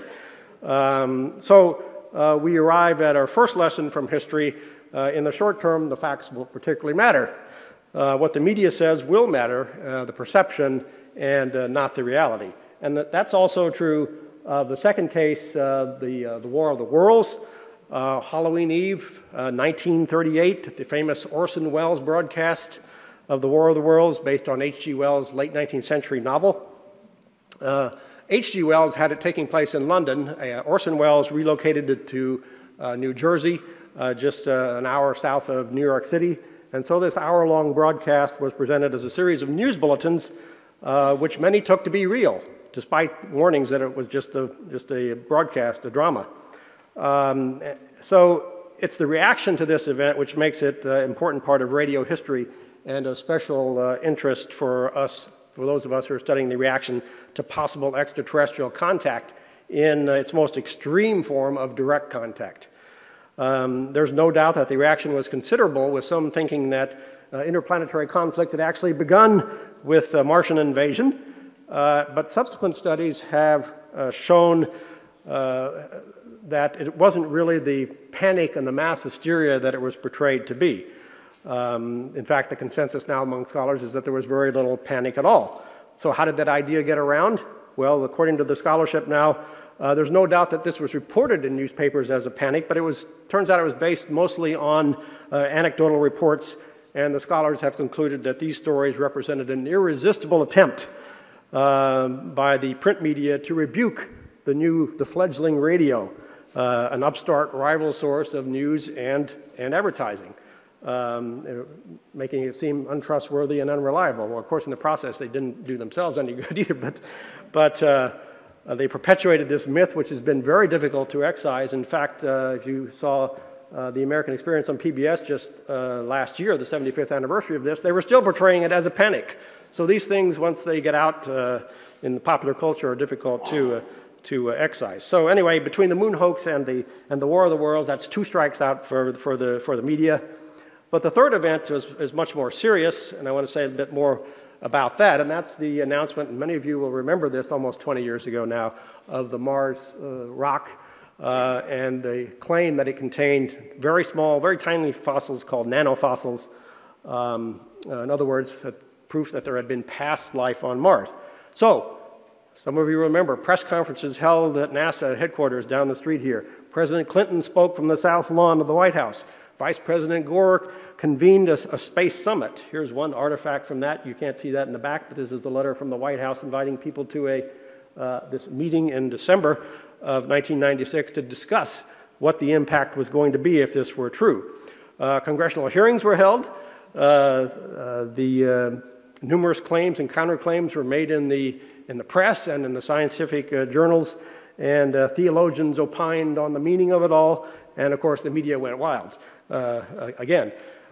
So entire books have been written on this episode, and I can't go over it all here, but suffice it to say that today we know that those Mars rocks were real, which is astonishing enough. We do have Mars rocks here on Earth, but the consensus is that those fossils are not real. And in the end, this case of the Mars rock offers the most robust example, I think, in the modern era of what might happen following a claim of life beyond Earth, even if it's only fossils. Some people say there'll be no reaction if we find microbes, but here is a case where they were fossils and people went wild. So I think there will be quite a reaction. The reaction of government institutions, the media, and the public will occur side by side with the reaction among scientists, who will subject the discovery to withering criticism. That's what scientists do. The media will play an important role both in reporting and sensationalizing any claims. And of course, these days with the internet and other social media, the news of the discovery like this would spread like wildfire in the 21st century. But as the Mars rock demonstrates, the final conclusion will be far from immediate. It'll be an extended process, which I claim is the characteristic of all discoveries, and that brings me to my second approach, discovery. So I want to say something about the nature of discovery in science in general. And for that, there's no better source than this great book called Discovery and Classification in Astronomy, where I show one of the main conclusions is that you don't just point your telescope and, oh, there it is, I made a great discovery. It's always an extended process over a period of weeks, years, or even decades, where you have various stages of detection, interpretation, and understanding. There's no such thing as immediate discovery in astronomy, and I think there's no such thing as immediate discovery in any of science, really. So you have those 3 stages, and I think the same thing would be true, certainly, of a discovery of extraterrestrial life in whatever form. It's even possible we've already seen the signal, but we don't recognize it yet. It's possible we've made the detection, but don't interpret it properly, don't understand it. So, something will be detected, there'll be years or decades of interpretation, and full understanding will take even longer. And those are very important points if we're going to talk about the impact of discovery. Another essential point while we're talking about discovery is that there are many discovery scenarios, and I just won't have time to go over these in detail. You may not even be able, well, here's the anatomy of discovery: detection, interpretation, and understanding as an extended process. Discovery scenarios, of course, you can divide them into microbial discoveries and intelligent life discoveries. They could be discovered on Earth or off Earth, directly or indirectly. Most of the effort these days is going to this bottom what I call encounter type 3, where you have indirect extraterrestrial discovery. That's what we're looking for robotic exploration, and that sort of thing. The same thing with intelligent life discovery scenarios. It could be on the Earth, off the Earth, direct or indirect. The encounter type 1 there would be UFOs, which some people consider to be extraterrestrial spaceships, that sort of thing. Most of us don't. But again, most of the effort is going to encounter type 3 there, which is what Seth talked about this morning. For example, radio transmissions coming from another planet around another star.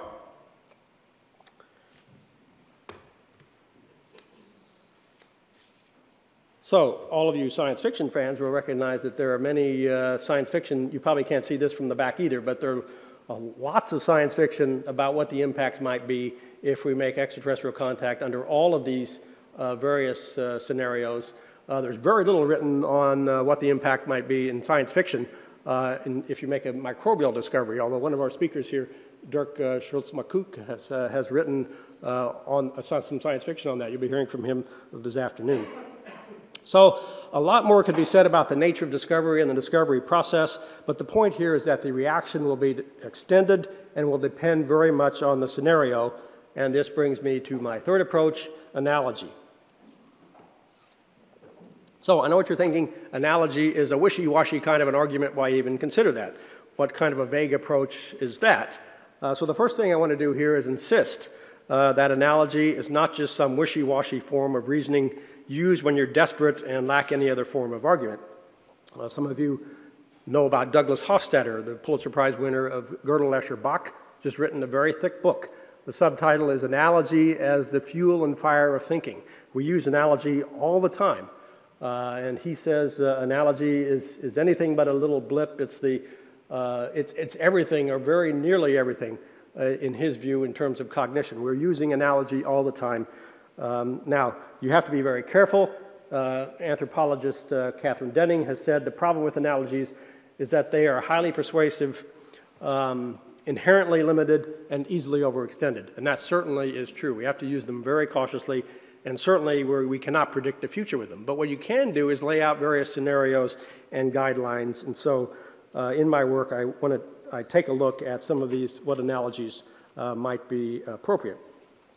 But I also want to point out that astrobiologists themselves use analogy. In fact, astrobiology couldn't exist as a discipline, I think, if you didn't use analogy. There are some of the analogies. The conditions on Earth compared to Mars and extremophiles and that sort of thing. So if natural scientists can use analogy, then social scientists can use analogy, and so that's what we're doing here. But what kind of analogies? Well, supposing we discover microbes, what might an analogy be? I think the discovery of microbes represents would represent a revolution in biology, depending on the nature of the microbes found. So taking this as our starting point, you could ask what discoveries in the history of biology might approximate such discoveries, such extraterrestrial discoveries. More specifically, if you assume that a discovery would change our view of life, what discoveries in biology have changed our views of life? Where there are lots of those, Darwinian evolution by natural selection, the role of DNA in genetics, the discovery of extremophile microorganisms, and so on. But maybe there's nothing closer than the actual discovery of microbes. There was a time when we didn't know microbes existed on the Earth, and so it was only in the late 17th century that Robert Hooke and Antony von Leeuwenhoek discovered this microbial world, so you can look at the reaction of what happened there. There was sensational for a while. This Micrographia book was a bestseller, showing these little microbes and other things through the early microscopes, but progress in microscopes was very slow. So it was only in the 19th century when we began to realize how important microbes were for health and all kinds of other things. So today we know about the importance of microbes, but it took a long time to figure that out. And the same thing may happen with other microbes when we discover microbes beyond the Earth. Another favorite analogy when you move on to extraterrestrial intelligence is what's called the culture contact analogy. In the case that we make contact with extraterrestrial intelligence, either direct or indirect. And of course we have many examples of culture contacts on Earth, usually with unhappy effects, and usually that's as far as it goes. So here is an image from the National Museum of the American Indian, just down the street here, which celebrates its 20th anniversary this week, showing some of the several dozen first contacts made between Europeans and the New World as part of the Western Age of Discovery. One particular example is Cortez and the Aztecs in Mexico in 1519, which you always hear about. Here is an image from, you really need to go during lunchtime upstairs, one flight up here, and see this from the J. Kislak collection of the history and cultures of the early Americas. These are 17th century paintings of that first contact. And if you can see this, the first contact was not so bad, but it very quickly, as we all know, devolved into this, the destruction of Tenochtitlan by Cortez and his troops. By the way, while you're looking at these upstairs, you should also see the Walsee-Müller map, the first map, the 1507 map with the word America on it for the first time. There's some great exhibits just upstairs here. Anyway, this example is just one example, so it's very difficult, very dangerous to draw conclusions from a sample of one. And in fact, outside the Western tradition, there are other models for contact, such as this one with the Chinese treasure fleet in the 15th century. In fact, these 7 trips, 7 voyages in the 15th century resulted not in destruction of cultures, but in new ideas, and although they did exact some tribute, but the scholarship these days shows that these were much more moderate culture contacts than the ones before. This is amazing. You could easily get sucked into this. If you can see the image there, the size of the Chinese ships compared to Columbus's ship down there, extremely large. So these were not necessarily for, it's not the kind of ship you would use for trying to attack other civilizations. The Columbus's ships, which were these small caravels, were much better for exploration, but were also used for destruction, as we just saw. Now, one of the most trenchant criticisms of this is that you're dealing with the same species, Homo sapiens, so what kind of an analogy is that? And that's a good criticism. So one other possible analogy is the analogy of modern Homo sapiens with Neanderthals, because we know that Neanderthals overlapped with Homo sapiens over a period of time. How do we know that? Well, 3% of the genome of most of us is Neanderthal, so we know there was interaction there. Unfortunately, we don't know much else about that interaction, but one anthropologist wrote that this culture contact would be a particularly good analogy because Neanderthals had a completely different sensibility than we had as Homo sapiens. So that may be closer to the kind of interaction we would have if there were actual culture contacts. So what are the lessons learned from culture contacts? It's not that a society, a more advanced society, would necessarily destroy a more inferior one, as indicated both by the Chinese case and also by the case of Jesuits among the American native Indian tribes. Though the destruction, of course, was real in some of these culture contacts, we can't conclude that even if it's physical contact, that destruction would be the outcome. I think more illuminating are the communication and the cultural interactions, which include both positive and negative effects. And if you take any one interaction as an exemplar, almost any lesson could be learned, but it's far better to learn from the entire set of experiences, or better yet, to learn the collective lessons common to all of those contact experiences. I think the determination of characteristics common to all culture contacts is a respectable research program that could pay dividends. So just a couple more analogies. Supposing it's a kind of analogy that, or kind of process that Seth was talking about this morning, where you have a transmission. This is what I call the decipherment translation analogy. One particularly good one, I think, is the transmission of Greek knowledge to the Latin West by way of the Arabs in the 11th and 12th centuries. But of course, the problem there is that we already knew the languages, and people have pointed out that it may be more like the decipherment of the Mayan glyphs or the Egyptian hieroglyphics. Or if you want to bring it more into the modern world, and if you're getting information flow from this, the Encyclopedia Galactica that Seth mentioned, then you might look at analogies such as Gutenberg, the printing press, or even the internet. I mean, if you ask, there you see how difficult it is to try and decide what the impact is going to be. What's the impact of the internet been on modern culture? Very complicated process, right? Okay. So finally, I would say there's the worldview analogy. Even if an extraterrestrial message is not discovered, even if we have a discovery of microbial life, I think our worldview might change over time. And of course, there's a lot of literature in how worldviews have changed in the wake of scientific events like the Copernican theory, the Darwinian theory, and even the current Hubble-Shapley theory of the universe, or even seeing the imagery from the Hubble Space Telescope. What effect does that have on culture?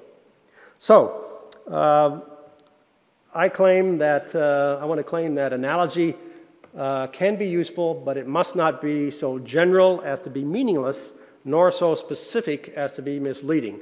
The middle, what I call the Goldilocks ground, is where the analogies may serve as useful guideposts, generating scenarios and setting limits. So, just some concluding points there. To summarize, the lessons of history are, of course, difficult to learn and ambiguous. History, discovery, and analogy, however, offer a grounding in experience. We can't make predictions. We're only looking at scenarios and guidelines. Analogy can be as powerful in history as it is in science. The discovery of extraterrestrial life might be unique. It might well be unique, and there really is no analogy, but if you say that, then, well, we just throw up your hands and you can't even talk about it. And finally, even if no life is found, these are good thought experiments. So I've only, I think my time is well up. I've only summarized the very top level of these arguments, and this is only just the first little section of my book, but we can discuss more about this in the round table at the end. Thanks.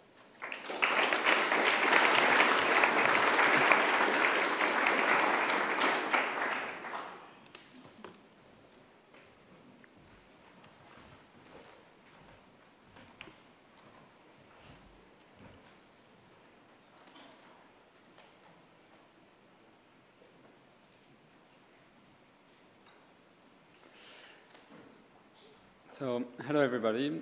Thank you, Steve, for the invitation. I'm very glad to be here.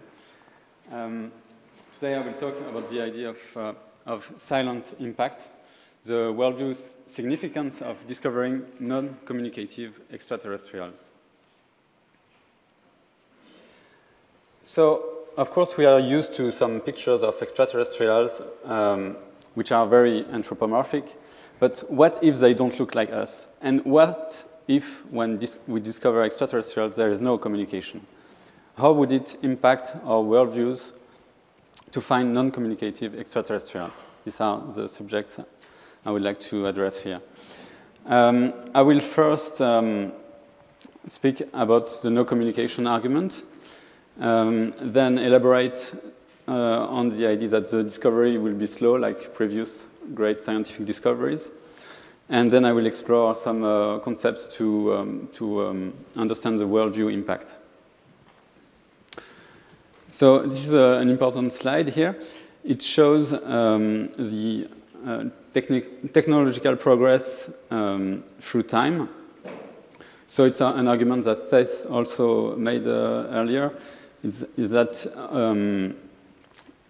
we are somewhere in the middle, in a phase transition between technical impotence and technical omnipotence. So if we apply, if we take this idea seriously, and we assume that our civilization is typical, then it means that other civilizations will be in the same situation. So it means that either we'll find primitive life or very advanced life, which uses energy from stars, for example. But we are very unlikely to find siblings, to find civilizations at our level. So strangely enough, the core of this thinking is the principle of mediocrity. We have well understood it for space. We know that the center, the Earth is not the center of the universe, neither is the sun, neither is our galaxy or even the clusters of galaxies are at the center somehow. But we need also to apply this principle of mediocrity to our evolutionary time.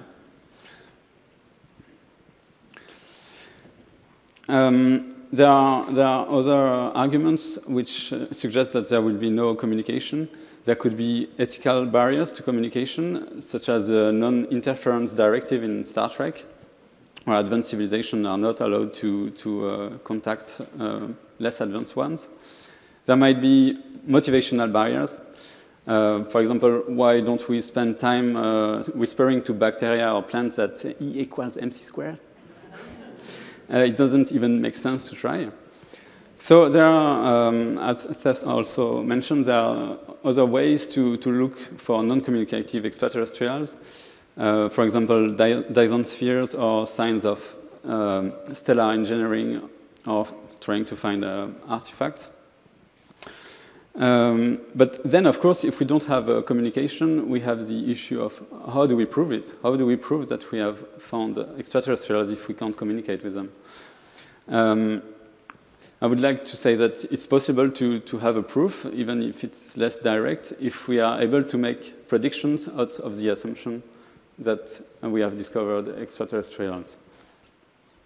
So how long will it take to establish a proof of non-communicative extraterrestrials? It will likely be slow.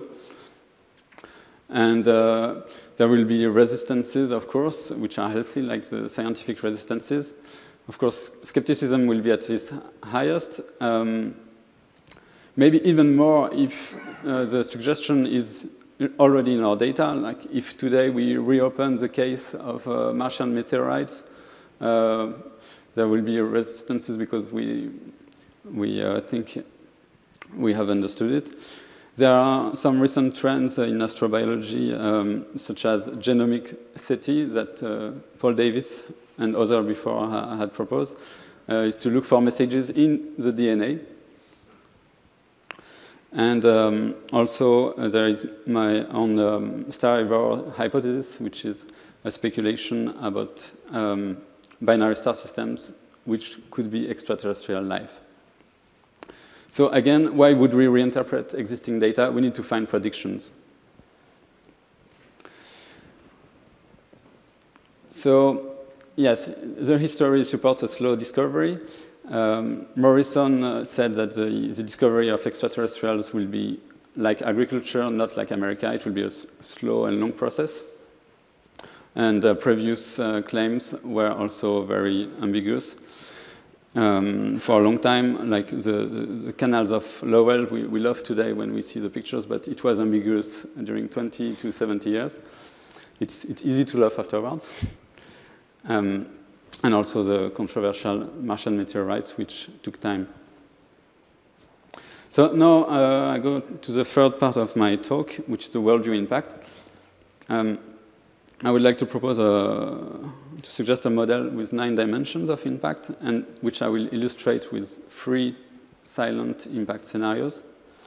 And then I will examine some benefits and danger of the biological worldview, so the idea that the universe is full of life. So if you start from the top and clockwise, the dimensions I propose are the first two are the distance and complexity. And Albert Harrison argued that these are the 2 most important parameters. I largely agree. If we find on Earth something very complex, it has a huge impact. Whereas if we find something very simple and very far away, the impact will be much lower. But there are also other factors that we can propose, such as the size.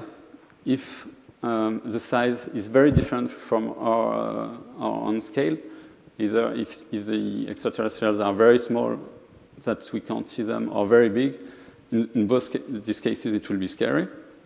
The living state also is a very important parameter, if it's alive or if it's a fossil. The influence on us. if we would find out that extraterrestrials had an influence on our past, such as in scenarios such as directed panspermia, our knowledge of them also is a very important factor for the impact. If we know everything about them, or if we know almost nothing, the less we know, of course, the more distressing it could be. There is also the parameter of their knowledge of us. If they know everything about us and we know nothing about them, it's of course it has of course a great impact. Their intent, if they are benevolent, malevolent, and their communicative intent, if they want to communicate or not, or if they communicate at all. So I would like to illustrate this with 3 silent impact scenarios. The first is, these are well, more or less imaginative, speculative. The first is if we would find an extinct primitive biosphere. The second, if we would have proof that viruses are actually the result of a directed panspermia, that they would have been sent by an advanced civilization. And an intermediate impact, the Starivore hypothesis, where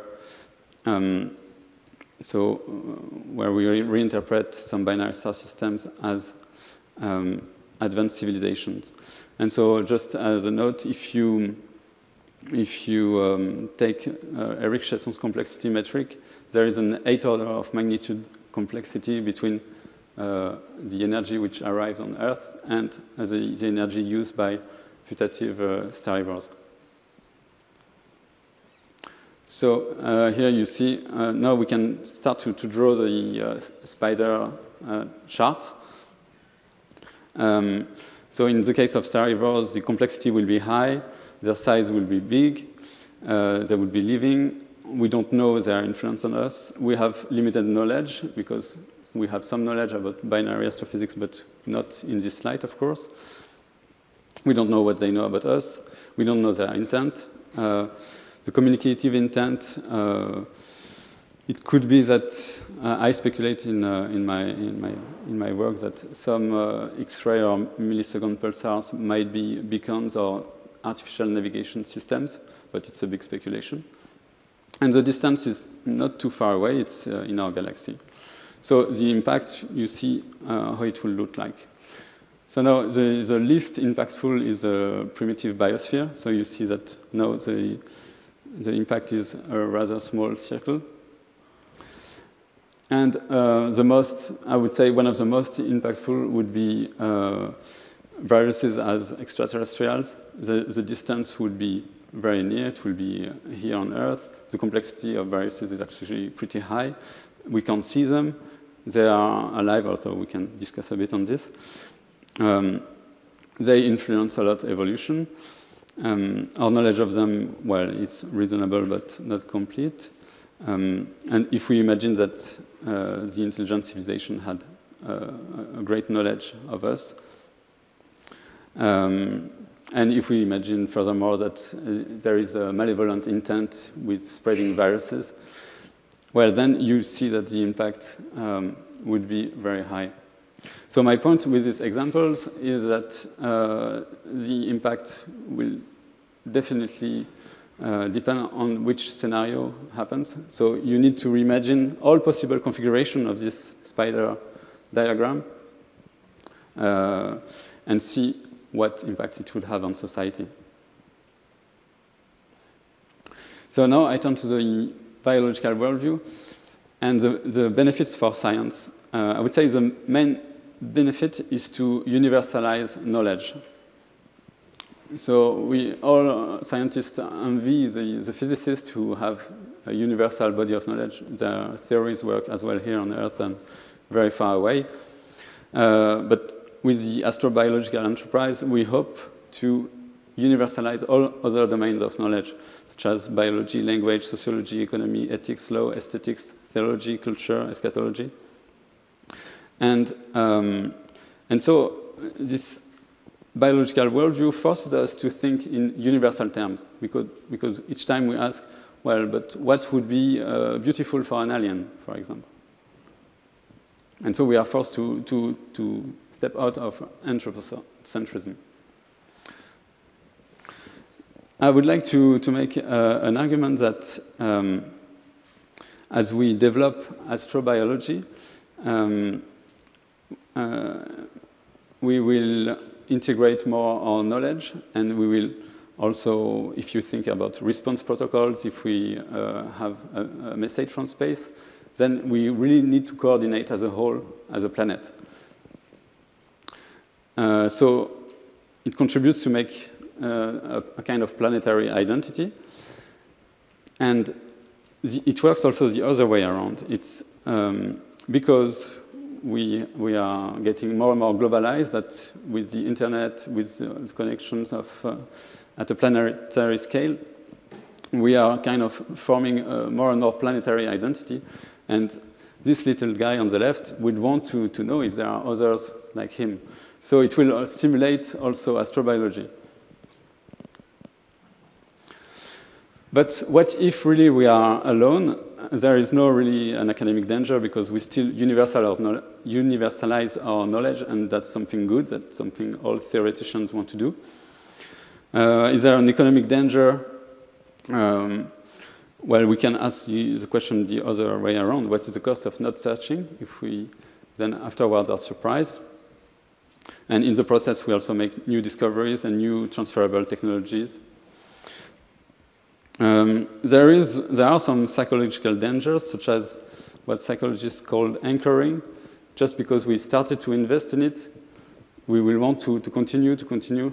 Like when you wait for the bus, 5 minutes is still not coming, you wait another 5 minutes and you don't know when to change your decision. Some critics also have said that it's a quasi-religious undertaking.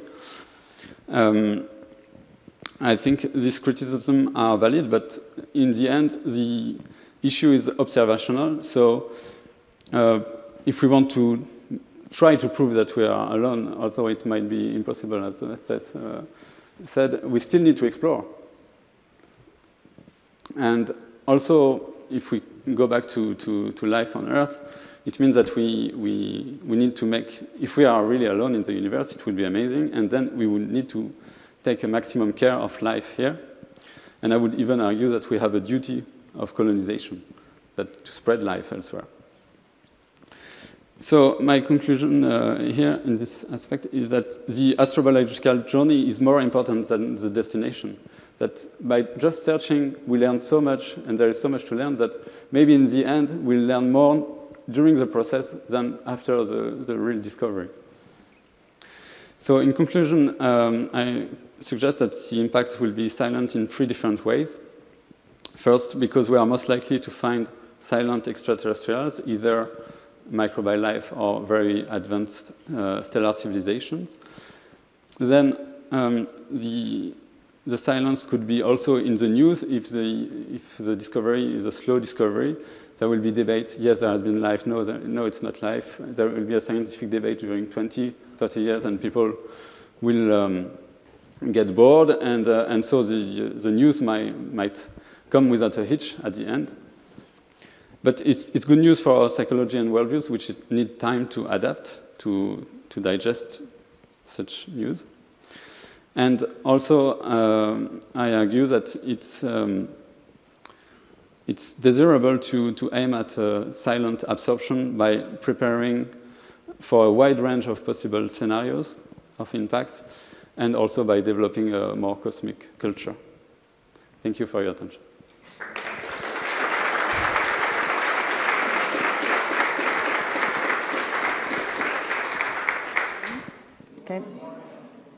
Can you hear me?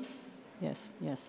I'm very happy to be here, and I wish to thank Steve for inviting me to participate in this important symposium.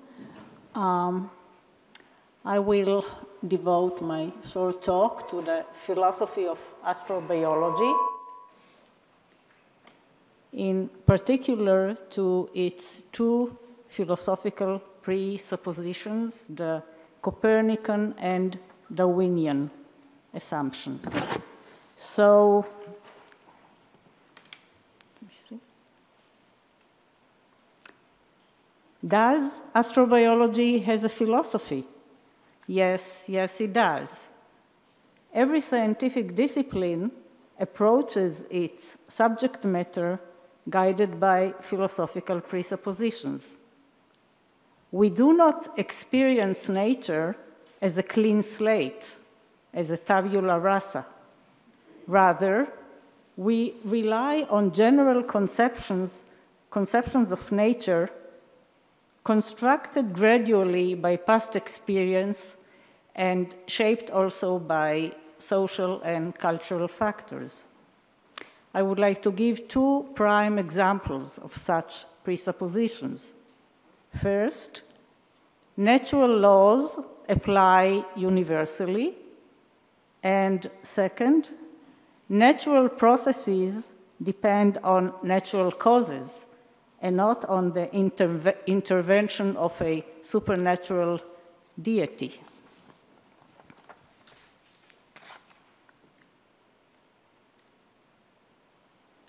The philosophical and the empirical theoretical elements of science are epistemologically distinct. Unlike theoretical empirical hypotheses, philosophical presuppositions make universal claims that cannot be observed or tested. Yet, these two elements, the philosophical and the empirical theoretical, are not isolated from each other and interact along a historical timeline. Philosophical conceptions give direction to theoretical and empirical study and are being reinforced by the results of such study. This interaction during the last few centuries led to the rise of the evolutionary naturalistic worldview. Strongly established by now, this worldview underlies the natural sciences. It also validates the study of the origin of life and, more generally, astrobiology.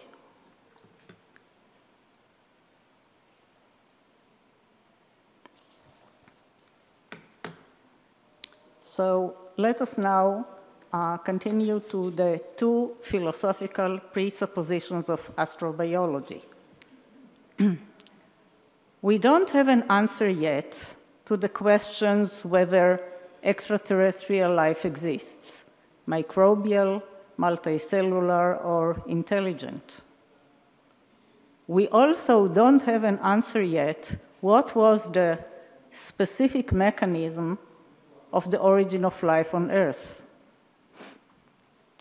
Research of these two major questions presupposes, first, the Copernican assumption, which says that Earth is not uniquely chosen for life. Habitable conditions might exist elsewhere. And the Darwinian assumption. Life emerged here by an evolutionary process and might do so also elsewhere.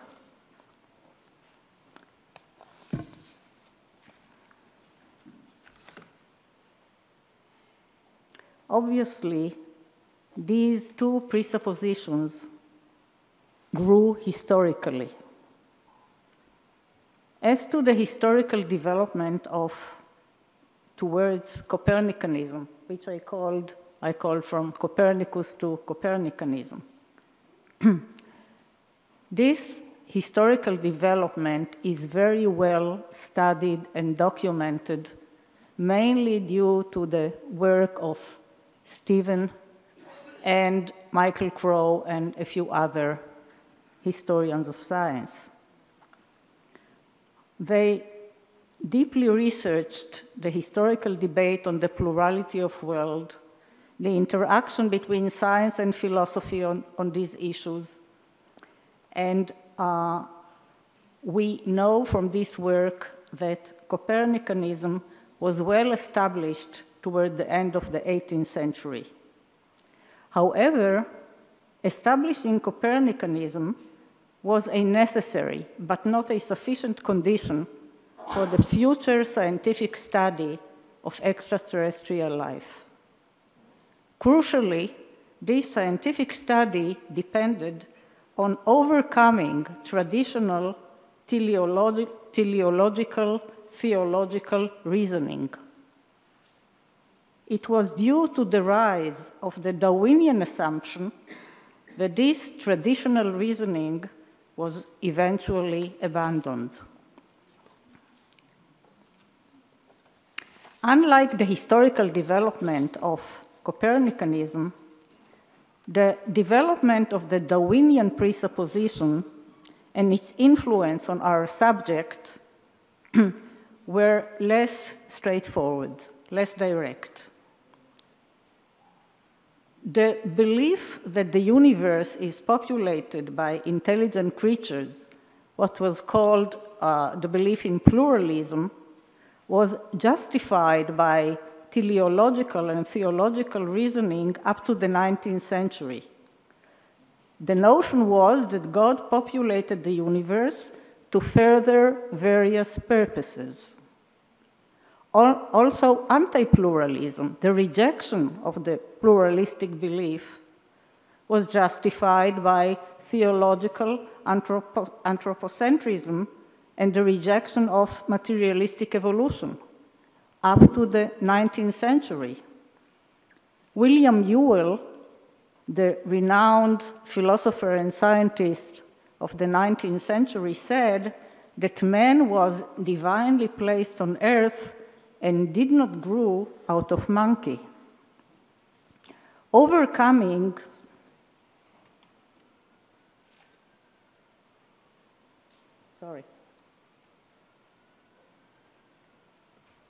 we are now at the bottom of the slide. Overcoming design and teleology was a complex and difficult process. A stark example of this difficulty and complexity is of the great evolutionist Alfred Russel Wallace, who at the beginning of the 20th century still argued that life and mind were produced uniquely on Earth by a superior intelligence.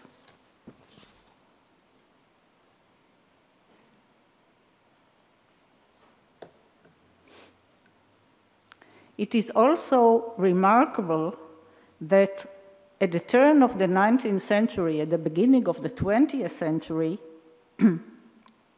Darwinism was still seen to be on its deathbed, especially for the lack of a viable theory of heredity. Many biologists at the time suggested purposeful evolutionary mechanisms. Natural selection was finally accepted as the major mechanism of evolution only in the 1930s to the 1940s. Also, importantly, rejecting anthropocentrism depended on the notion established by Darwinism that the human species evolved as a branch on the tree of life like other species.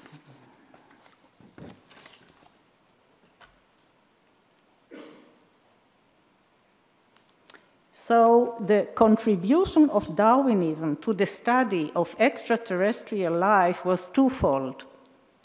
Philosophically, by establishing evolutionary processes as naturalistic, and by undermining teleology and anthropocentrism.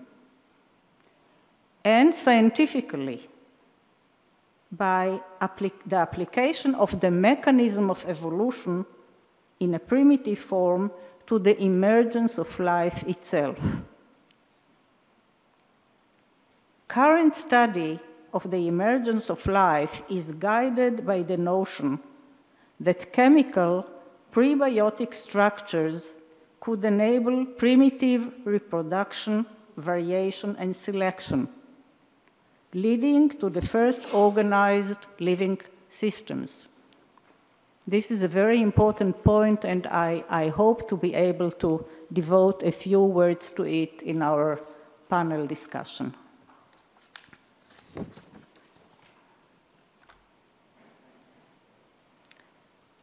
Yet there are, however, current skeptics who consider skeptically the empirical aspects of both Copernicanism and Darwinism.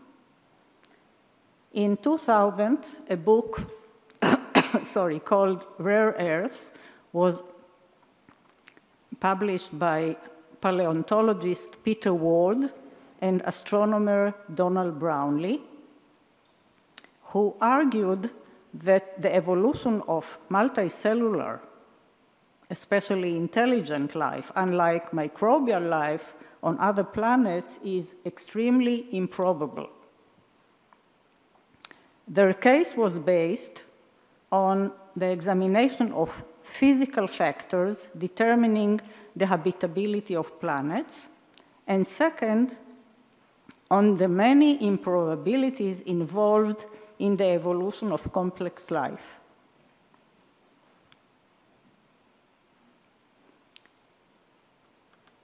Critics of the rare earth hypothesis pointed out, and I quote the renowned geoscientist Casting,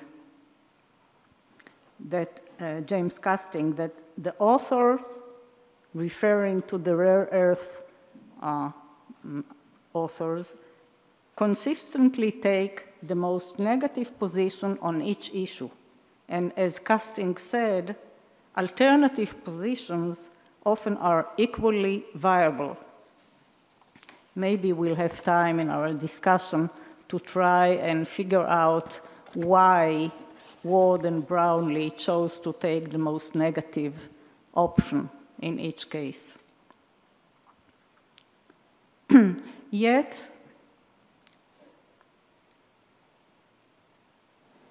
I would like to point out that despite its criticism, the rare earth hypothesis does assume the Copernican Darwinian philosophical framework and presents an empirical challenge to it.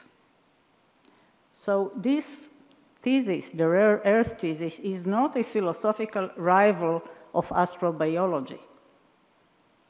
As an indication to that, I would like to quote things that Peter Ward said in an interview in 2013. He was saying, after some discovery of extrasolar planet, which is the size of Earth, and he said that their hypothesis, the rare Earth hypothesis, will be tested, he said, maybe with funding within 50 years, when Earth-like planets will be actually imaged and analyzed spectroscopically. So, as I said, he offers his thesis as an empirical challenge to Copernicanism and Darwinism.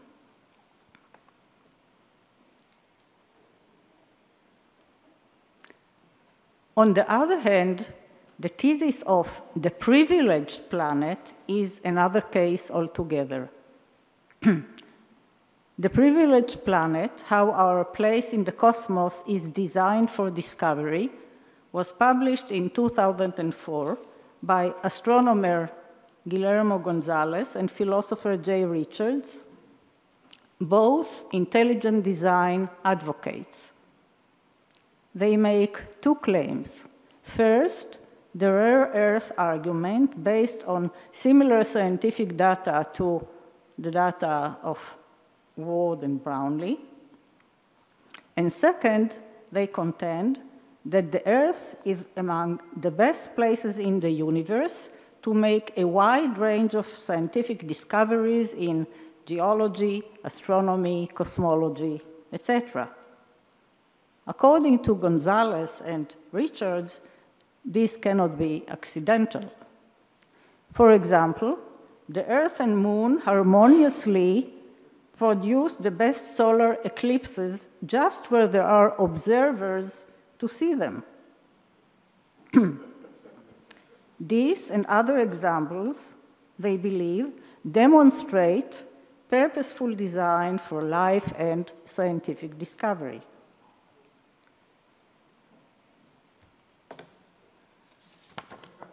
Gonzalez and Richards are disappointed with the rare earthers. They, Ward and Brownlee, obviously challenge the letter of the Copernican principle, but they don't challenge its spirit. Instead of suggesting that Earth is part of some cosmic design, they argue that these conditions are still nothing more than an unintended fluke. So, having compared these two theses, the one scientific, the other anything but, I would like to say just a few words on the scientific status of astrobiology.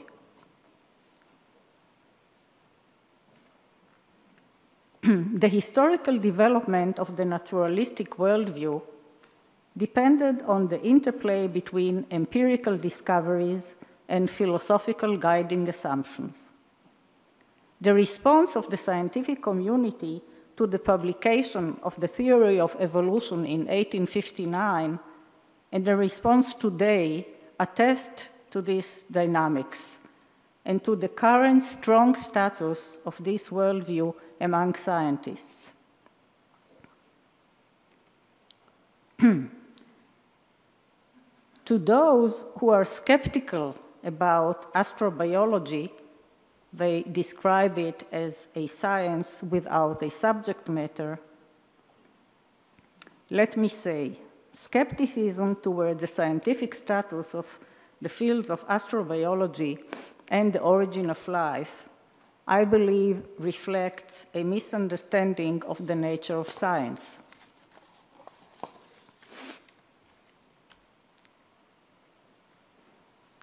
As evident from the history of science, many unknowns became later fully known. Such is the case with extrasolar planets, and such might be the case with the mechanism of the origin of life and with finding life elsewhere. Moreover, as argued here, the scientific validity of a field is not determined exclusively by its empirical results, but also by its philosophical underpinning established by the record of science. And let me just end with a few words on epistemological distinctions. Unlike empirical hypotheses, as I said, philosophical assumptions making universal claims cannot be tested. This is true of both naturalistic and supernaturalistic claims.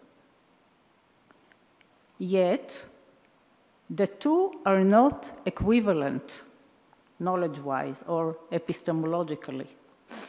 Because of their natural content, specific hypotheses derived from Copernican and Darwinian assumptions can be examined and can challenge or support the general framework. Supernatural claims, on the other hand, present a scientific dead end. Thank you very much.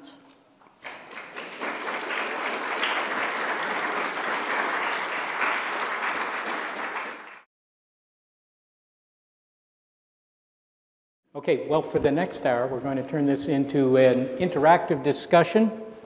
The panel, the title of this is, How Do We Frame the Problem of Discovery? Now, you've heard some commentary by the three speakers, and since there has not been one of these panels up here so far in this conference, we are free to set the parameters of how they're going to be, and undoubtedly will do so incorrectly. But I would like first just to give the opportunity to each of the speakers, if they wanted to say something further, either commenting on something other people have said or simply to restate their position on this topic for a minute. We'll do that, and then after that, they'll start discussing. And very shortly thereafter, I want to open it up to the audience so that you can grill these people like cheese sandwiches and find out the answers to questions that are truly bothering you. I would ask that this not be a situation where you, like I am just now doing, speak endlessly, don't pontificate, although Brother Guy may object to that. Nothing against pontification in general, but not up here. Okay, and so we can get in as many questions from the audience as possible. Clement, did you want to say something for a minute? No, no. You can. I can. Yeah, okay.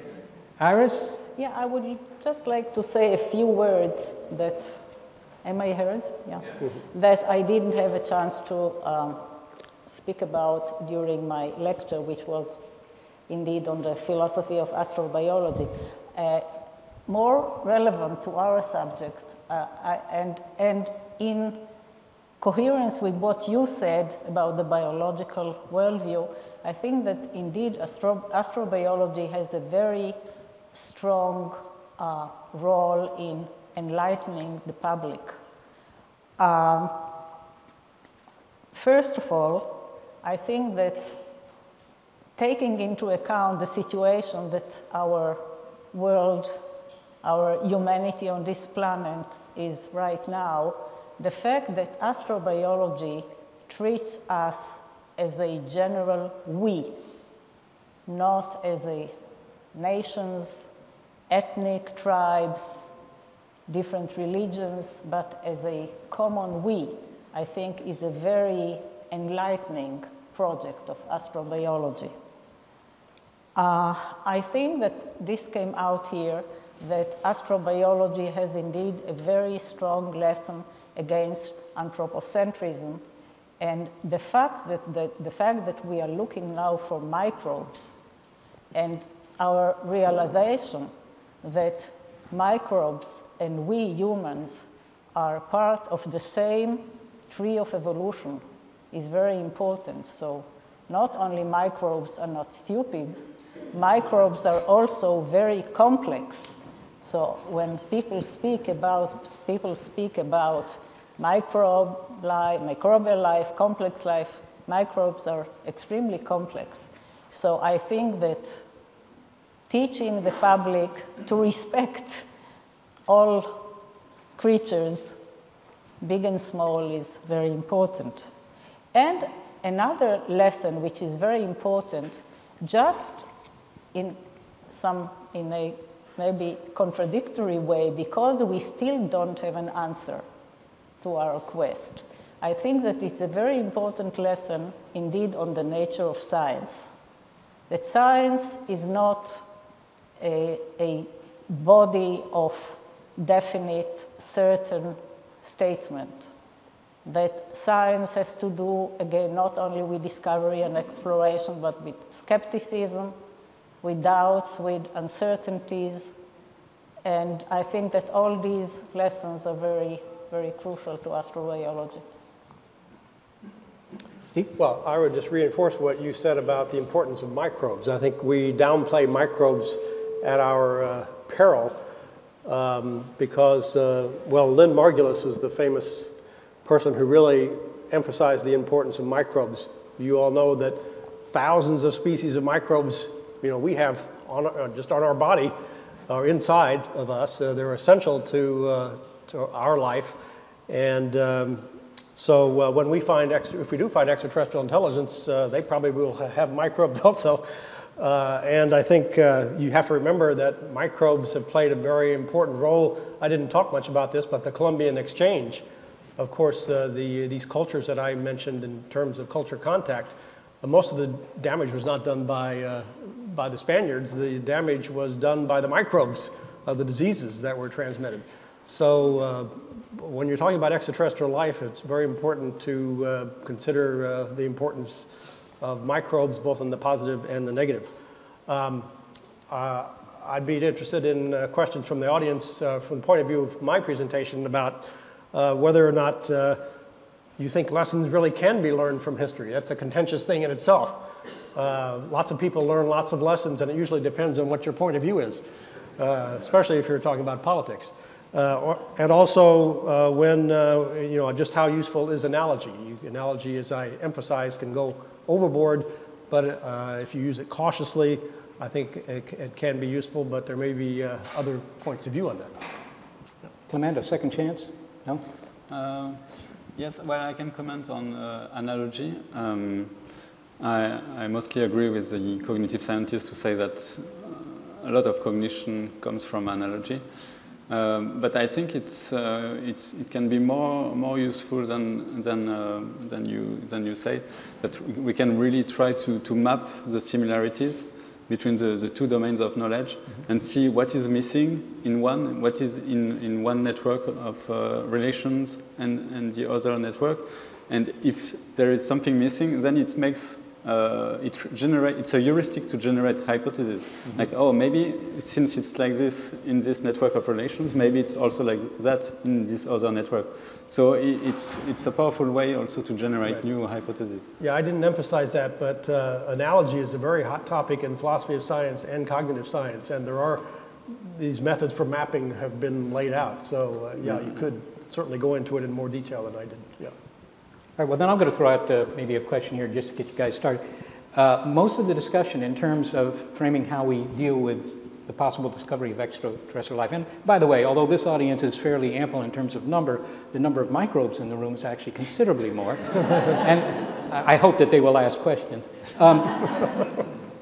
We've been discussing with the immediate reaction to the discovery of life elsewhere. Almost everything that has been said has been that.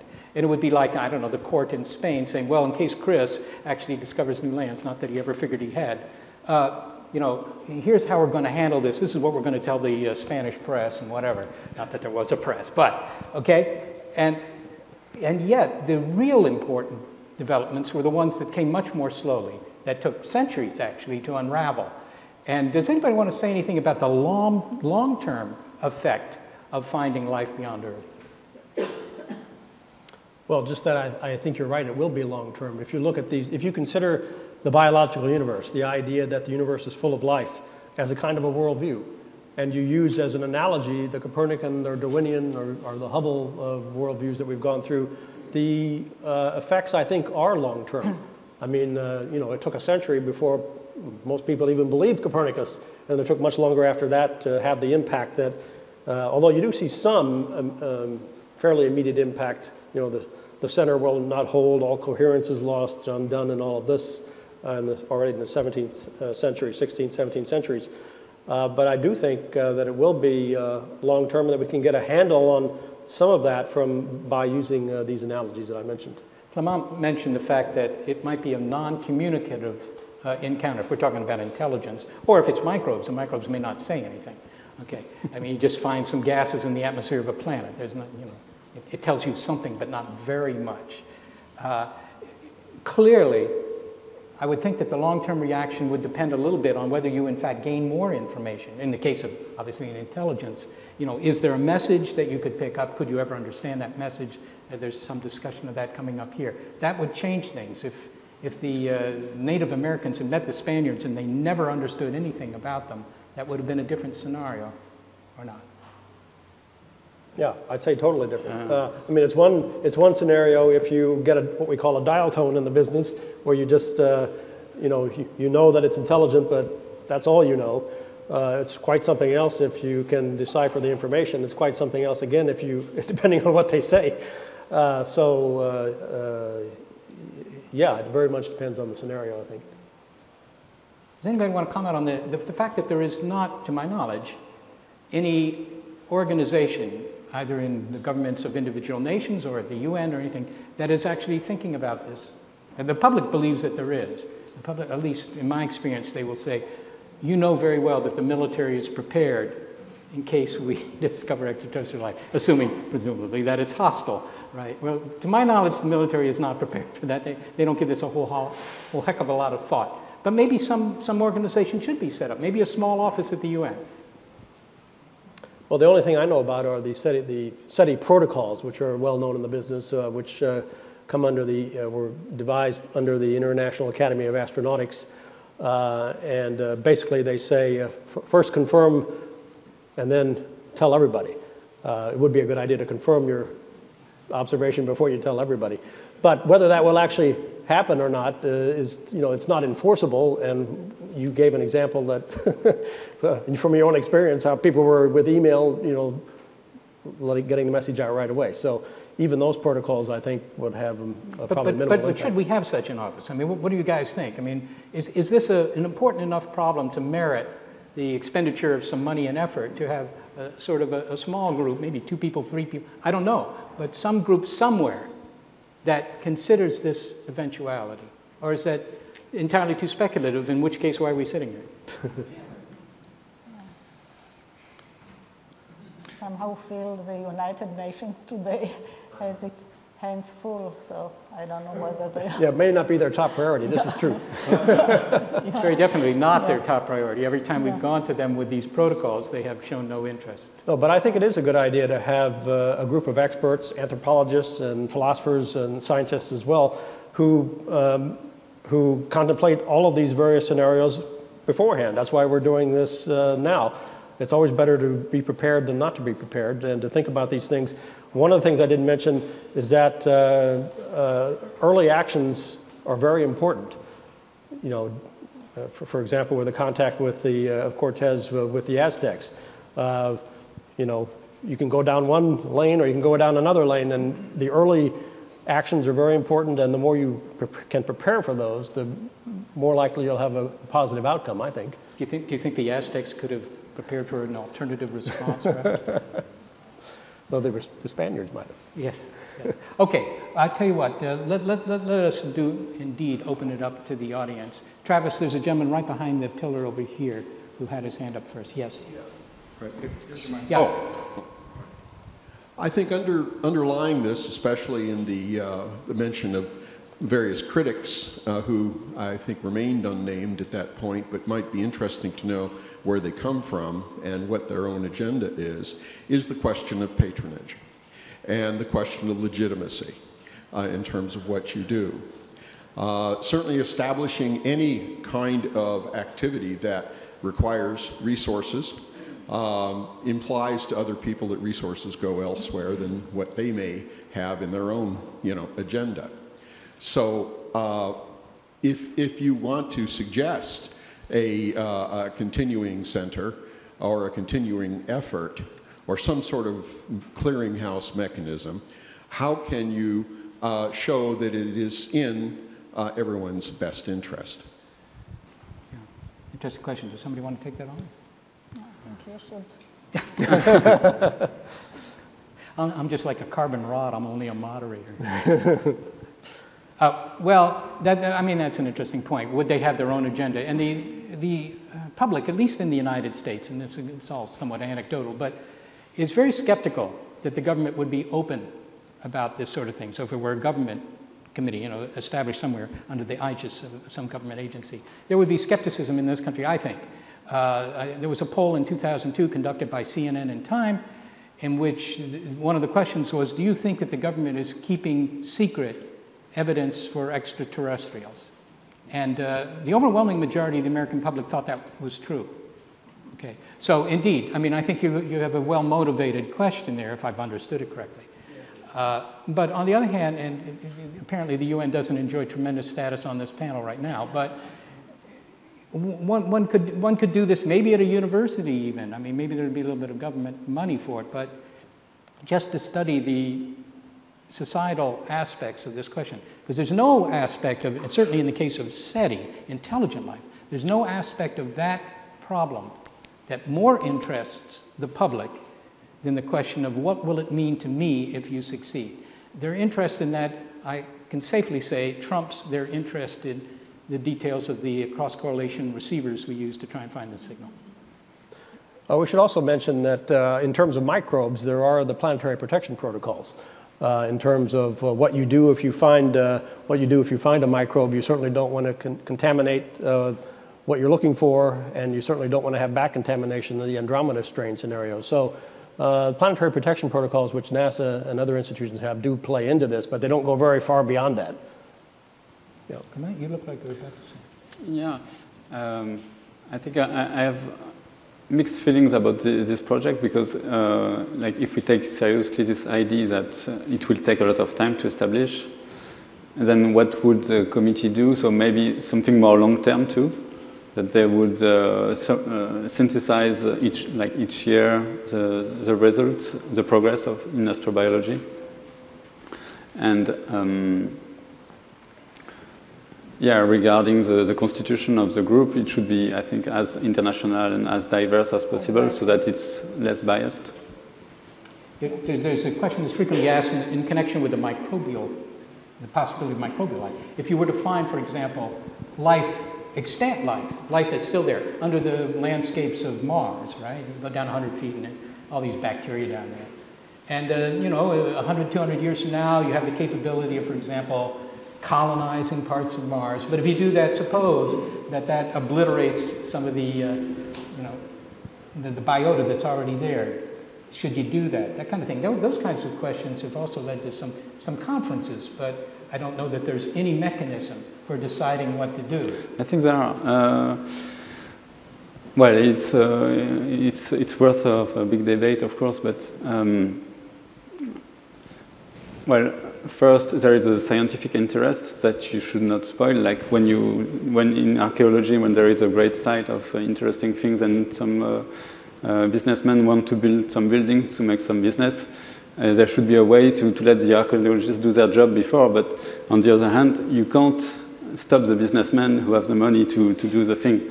And I think there is a good line of argument from the idea of thermodynamics ethics, that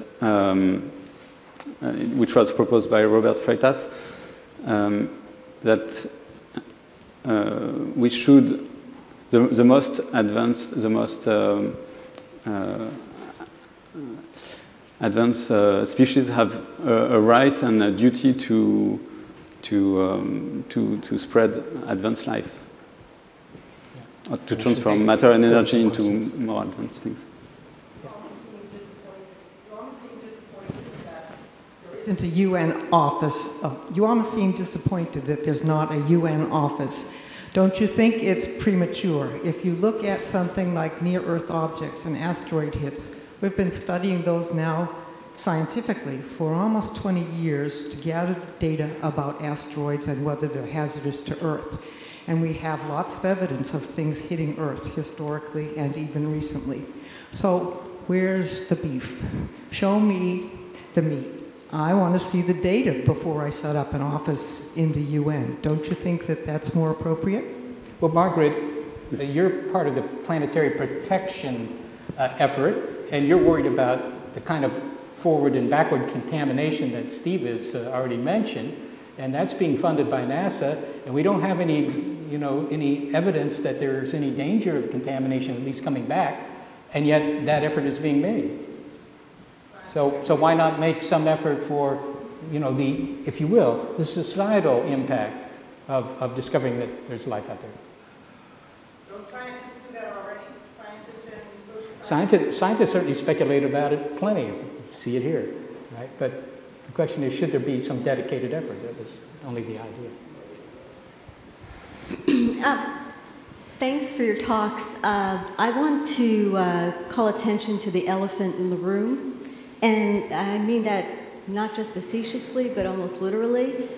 It seems like all of the arguments, assumptions, analogies, examples that we've been talking about so far have to do with either finding microbes or finding intelligent life, which is assumed to be some kind of life that is humanoid. We're talking about contact between two human cultures or between Cro-Magnon and Neanderthal. But the big gap here is in terms of how we relate to the other animals on this planet. And no one seems to be willing to talk about that. And I'd be interested in why you think historically astrobiology hasn't always considered those exemplars and that whole realm of science to be something that might be relevant to what we're talking about? You stumped the panel. I don't know what. But of course, there are studies, as you know. Well, dolphins have figured large, at least in the SETI enterprise, because they were considered an analogy, if you will, that if you can't understand them, what hope do you have of understanding some sort of otherworldly intelligence? So there have been some studies, but maybe you could refine your point a little bit, because. You get what I'm saying. I mean, dolphins have historically been of interest to SETI and to biology. Dolphins are interesting to everyone. And apart from that, there really hasn't been any active research in the area of astrobiology on the evolution of intelligence. And the fact is that dolphins are intelligence that we share the planet with, but we also share the planet with many other intelligences. And it seems to me that our thinking is kind of binary. We're either thinking about microbes who are complex, or we're thinking about other humanoids as historical examples and analogies. And what about the history of our relationship with the other animals on the planet? It could very well be likely that we find someone on another planet who doesn't have a radio telescope, isn't a microbe, and we consider in the cognitive category of an animal. And what do we do about that? Well, I think we're going to be talking about this afternoon, right? That's the afternoon session, but it's an interesting historical question why astrobiology hasn't considered that very robustly, at least. But it's an interesting research question. Yeah. Let me offer one thing. It may be just a matter of finding the keys under the street lamp. You look for the kind of life that's easy to find, and microbes in great quantity produce evidence that you can measure from many light years of distance. And so could a technologically capable civilization. So you say, okay, now I know what experiment to do. To consider an experiment that might find, large mammals in the oceans of other worlds is hard if they're not in the solar system, I think. Maybe that's part of it. I'm sorry, I got the feeling that what you were, maybe I'm wrong, that you are really interested in our relations to all these animals, intelligent or not, on this planet, more than finding an elephant or a dolphin on another planet. So astrobiology, almost by definition, is relating to extraterrestrial entities. And I believe that there are scientific disciplines, other scientific disciplines, that either are or are supposed to be more aware of life on Earth. So I think that has to be made clear first. I think that's an interesting response. One I may not agree with, and in fact, I think astrobiology's purview is exactly the other animals on this planet, as well as the microbes and the humans. Because all of the analogies we are using are from Earth. How to deal with microbes, how to deal with other humans, the Spaniards and the Aztecs, for instance. And I'm just saying that if we are going to use analogies, examples, and speaking about the framework, our mindset of astrobiology, I just see a big gap in our thinking that needs to be filled out a bit more. Because, yeah, there may not be animals on another planet, but that's not a relevant issue. The issue is the continuity of life on Earth. Well, one thing I will say, your suggestion that we ought to do more research into the evolution of intelligence, yes, I think is very well founded. Right. That's the most controversial thing in this enterprise. If you're speaking about intelligent life, it's, I'll give you 1 million worlds with bacteria. How many of them ever cook up something as clever as a dolphin? Mary, did you? Yeah, Travis, if you could.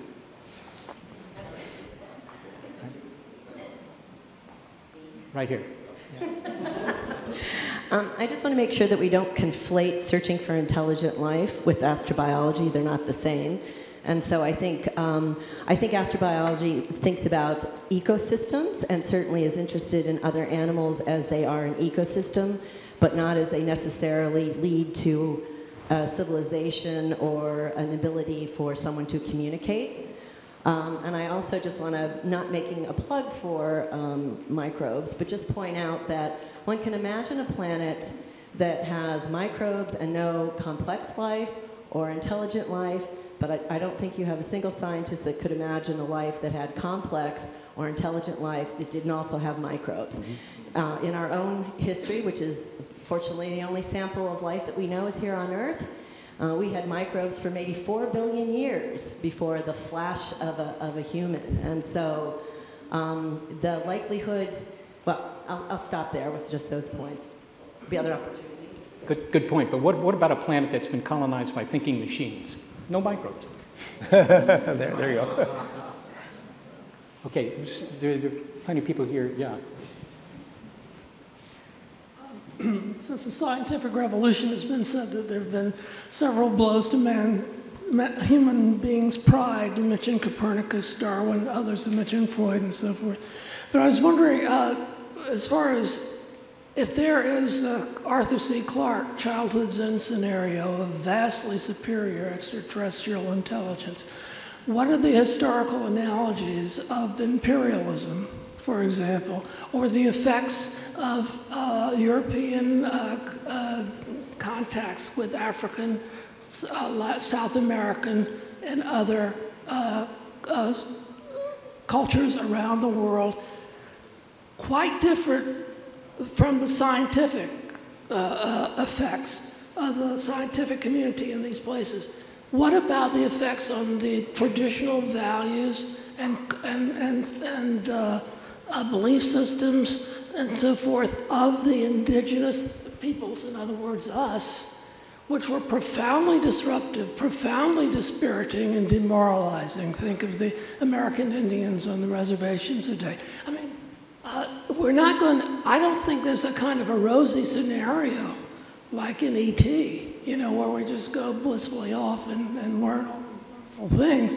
I think it's going to be profound metaphysical and pseudo-quasi-religious and so forth, and societal massive disruptions of our culture, define experience of technologically and scientifically far superior civilization.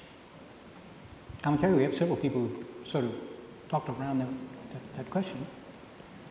Yeah, so would you suggest, in order not to take this risk, not to explore? No, I'm not saying that. I'm just saying that we shouldn't have such a sanguine view of you know, the marvelous progress that we will encounter. It will be enormously exciting to scientists and philosophers, of course, but I'm thinking of the masses, the populace. Yeah. You know, what sort of effects is that going to destabilize the effects of that? Finally, we're just a puny little species in the face of this farce. For the people who couldn't hear, he just questions the sanguine attitude about discovering life. You know, would the masses find it such good news? Yeah, there are some theories. I didn't talk about this, but there are some theories of societal impact of various magnitudes. There's one by Jean Ladriere, who's not very well known, but has to do with the societal impact.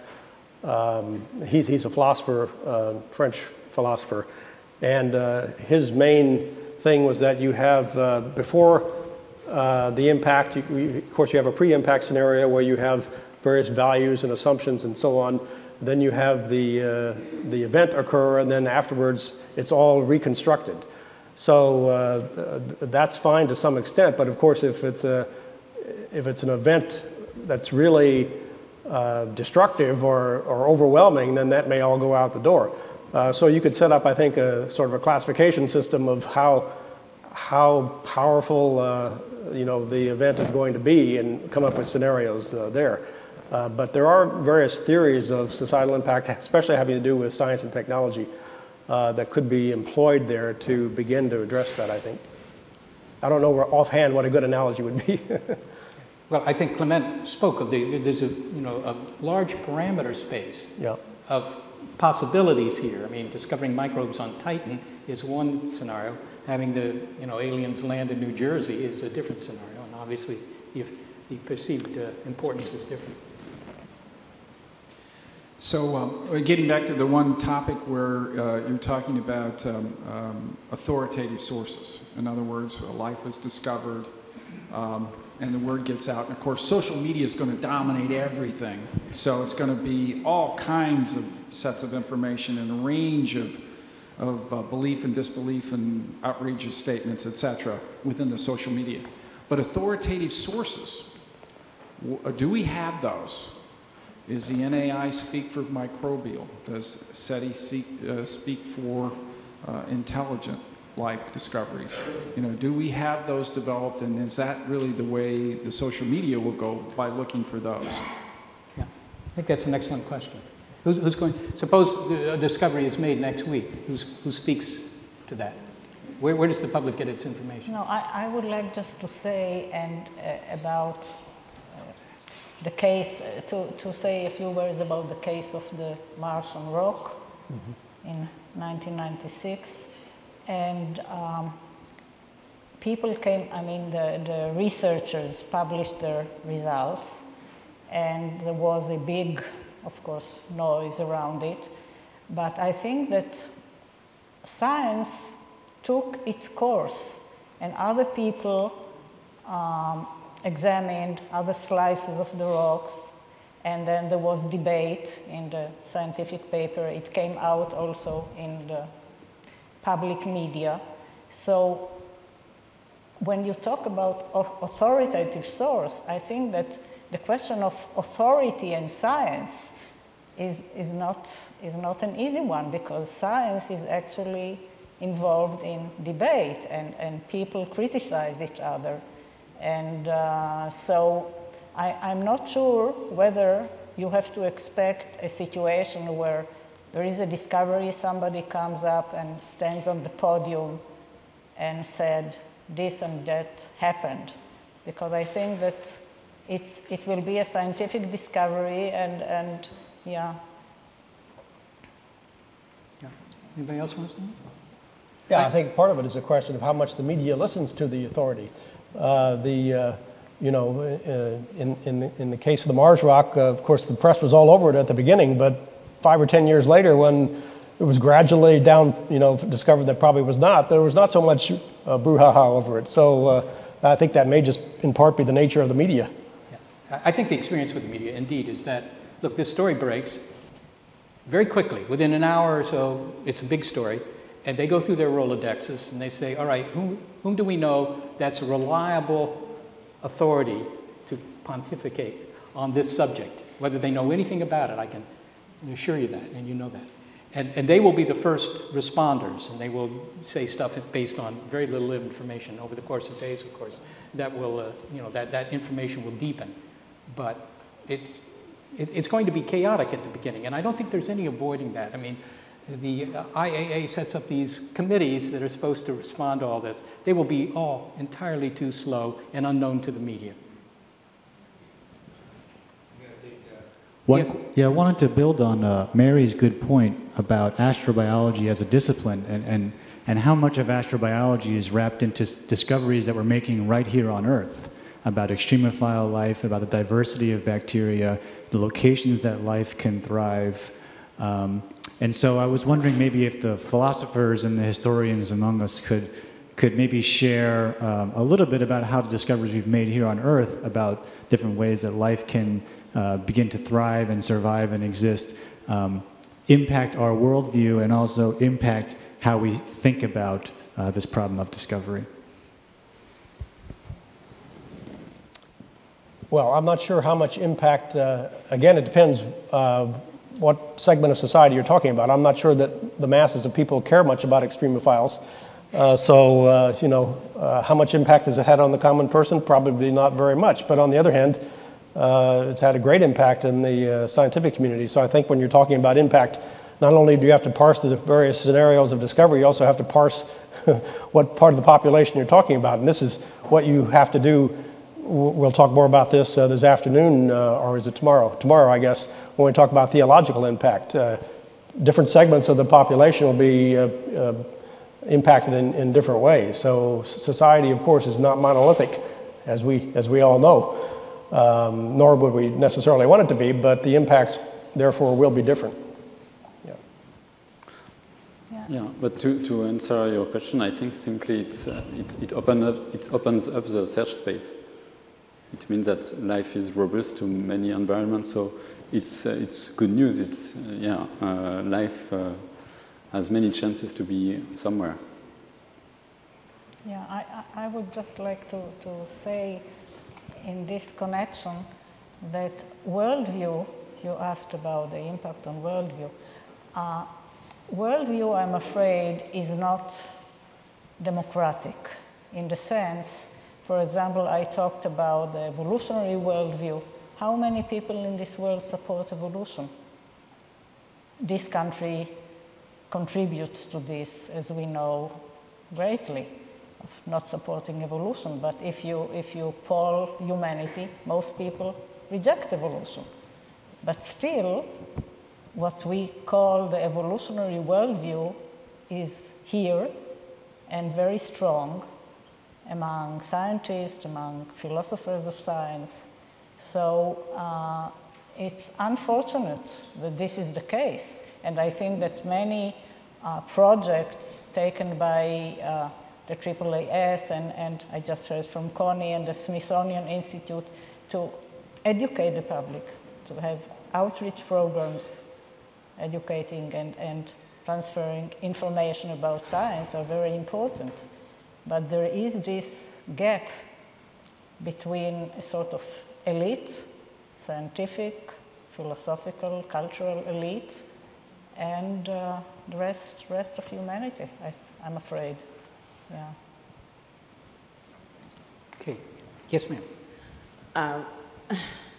I thank you all on the panel for bringing such enlightenment to us. I want to echo something I heard the young lady on my left say and the gentleman in the front. One, I am concerned about the arrogance that we bring to discovery and exploration. I don't think we have a great track record as a species. And so I would hope that there is a place where we can discuss the moral impact of what we're trying to do in the name of science, discovery, exploration, and the like. But the other thing that I wanted to mention was, is there someone or a body that is looking at the actual definition of life? Does it always have to be carbon-based biological life as we think of it, A, and B, is there someone or a body of someone's talking about the nature of intelligence itself? And what does that look like? Is it, I'm feeling probably an inescapable anthropocentric bias in what we're talking about here. And so I think it addresses some of the other issues that were raised. So you're all anxious to get to the afternoon session, right? Right, Which is exactly what we're talking about. We'll be talking about intelligence and life. I don't think there's any official body that talks about these things, but plenty of philosophers have a lot to say about the nature of life, and sometimes differing from what the scientists have to say about the nature of life. Of course, the scientists have to have an operational definition if they're going to Mars to look for life and that sort of thing. So I'm sure we're going to get into this in detail this afternoon. Yeah. Two good questions. There's always the Judge Potter approach to life or intelligence. You'll recognize it when you see it. Not a good one. Or not. This woman has written a lot about what does it mean to be alive. I don't want to talk about the definition of life, but I want to address him.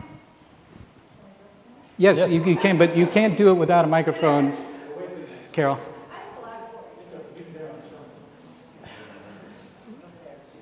Mind you, we can hear you. So I want to pick up where Lori left off in a response to your human analogs for first contact. The Aztec, for example, and the Spaniards. One of the things that's really remarkable about our species is how incredibly inbred it is. We all know now we're like cheetahs. We went through a bottleneck about 70 or 80,000 years ago in which there were only about 6,000 people survived it. So we're all very, very similar, despite the racial dissension we have. We're really remarkably similar. And our perceptual systems are extraordinarily similar. Our sensory systems, our social systems, and our language, I could go on and on. So these kinds of contact analogs presuppose creatures who are shockingly like us, not just a little anthropomorphic, but shockingly like us. And I think the reason I want to pick up on Lori's point is we don't really know, and I'm sure Lori would agree with this, how smart dolphins are. They are extraordinarily different from us. They communicate via sonar. A lot of their intelligence is spent in social interactions. They're very complex in their social interactions. Similarly, we have a very small range of spectra in which we can see. We know Hymenoptera can see in the ultraviolet range. We look at a dull white flower. They see a magnificently striped flower. I would think that if you really want to study how to have first contact, what you might expect, how to communicate with aliens, you would spend time not just trying to communicate with dolphins, but you might spend time studying how to communicate with them, studying where it's successful and where it's not. Because we are really remarkably similar, and I think that many of these analogs are very unlikely to hold in a case of first contact with aliens who come from a very different environment, because we are all evolved to fit our own. So your question is, are we too anthropocentric? Shouldn't we be spending much more money studying, as Lori suggests, I'm back to her point, interactions with, say, dolphins, creatures that are really quite different from us in terms of their sensory systems, their social structure, etc. No, That's my question. I think you're absolutely right. I mean, I alluded to that. To some extent, I think we study the culture contacts like the Aztecs. That's the one you always hear about to debunk them. And I think that although I think that you can get good information about communication and language and conceptual differences and that sort of thing, and that's why I also mentioned Neanderthal, which would be nice to know exactly how they interacted, because it is a different species at least. But I think you're absolutely right to go to other animals, the cephalopods and other. That's may be where the best analogies are, because they have a totally different perceptual and process. Well, they are different. There's a big controversy about that. They're not they're both genus Homo, but sorry. They've been reclassified as Homo sapiens Neanderthal. Okay, well, I bet there's some controversy about that classification. She's 2.9%. Right. So, we have Neanderthal ancestors. Right, that's right, yes. No, that's a good point, yeah. Okay. Additional questions? Come on. A lot of the questions have been from panelists, so let's hear from some people who are not panelists. I wanted to ask Dr. Vidal if he could expand on his comment that we have a duty of colonization if we are alone. Yes. So again, it comes from an attempt to universal ethics based on thermodynamics. And the idea is to preserve energy and to make the most of it. So it means that if there is another solar system near us and the sun shines, and the energy of this, its star shines, and the energy of the star is dissipated and is ultimately lost. And the idea of thermoethics is to make the most of this energy and to use it to make life, intelligence, and something rich. Whose idea is it, by the way?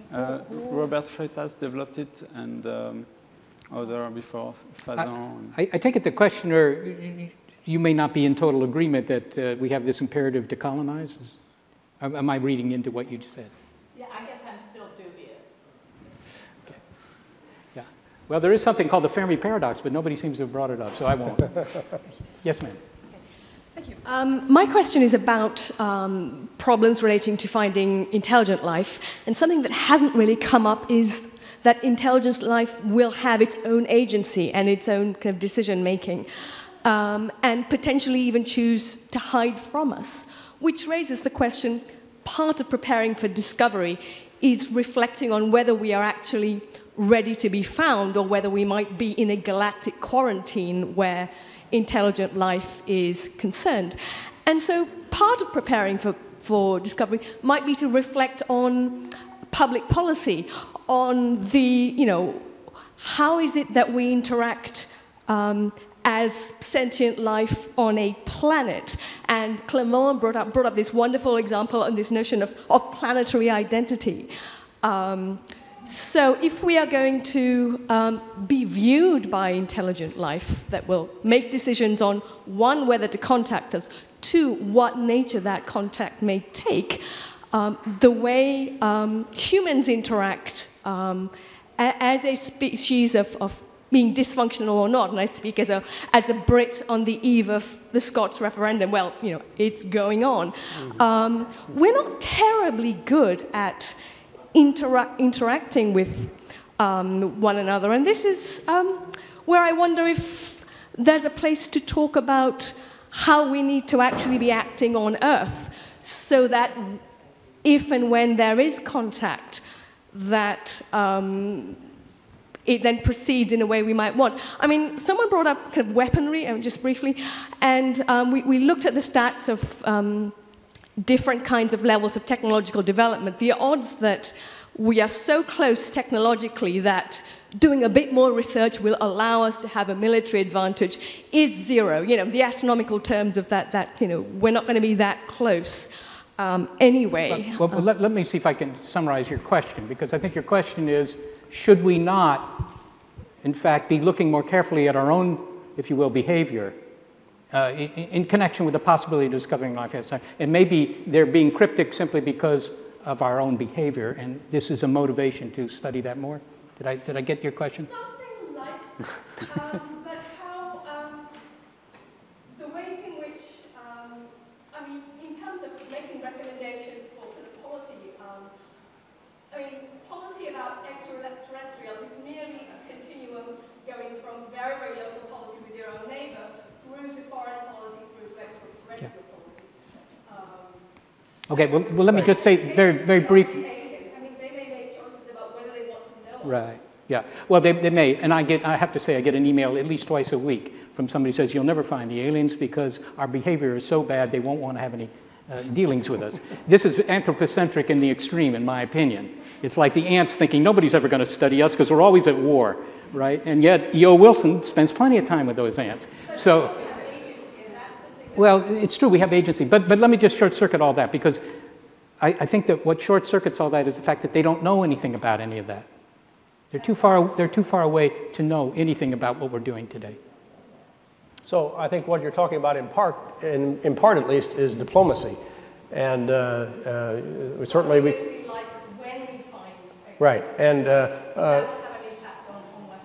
Yeah. We do have people, in fact, one in the audience here, Michael Michaud, who is a former State Department diplomat who's written extensively on this. So there is interest in that. And I'd refer you to his, I don't know if he wants to say anything now on this point, but he has an excellent book on communication with extraterrestrial intelligence, which includes some of the, and he's been involved in the SETI protocols and that sort of thing. So I think there is something to look at there with regard to diplomacy that if we're going to be preparing for discovery, we may want to take a look at, yeah. We have about 5 minutes. Let's take yeah. Clement, can you expound a little bit on the Staravore concept?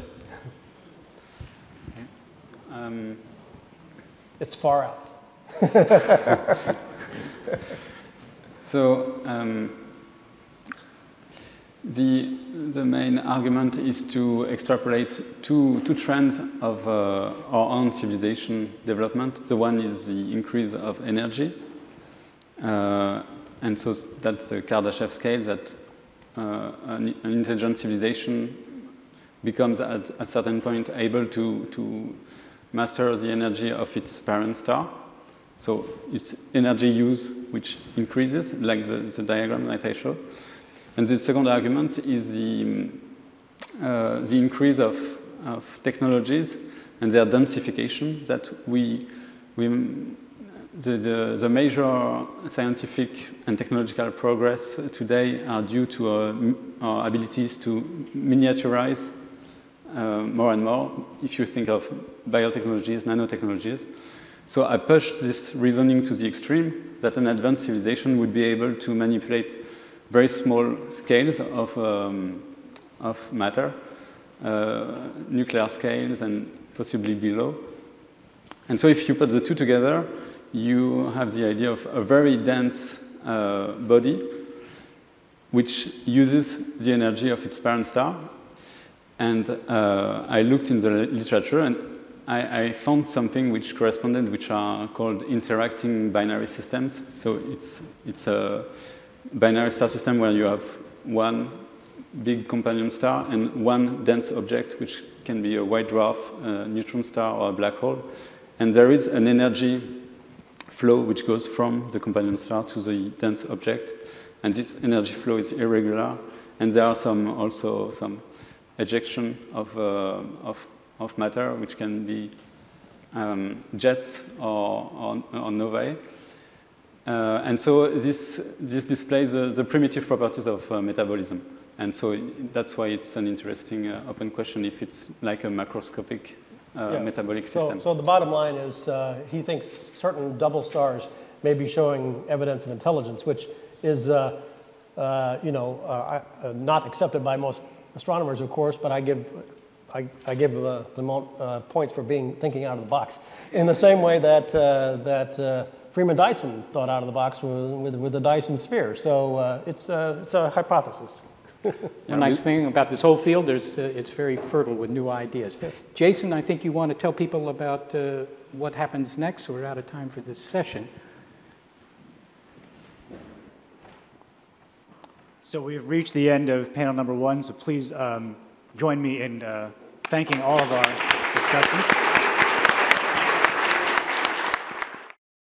This has been a presentation of the Library of Congress.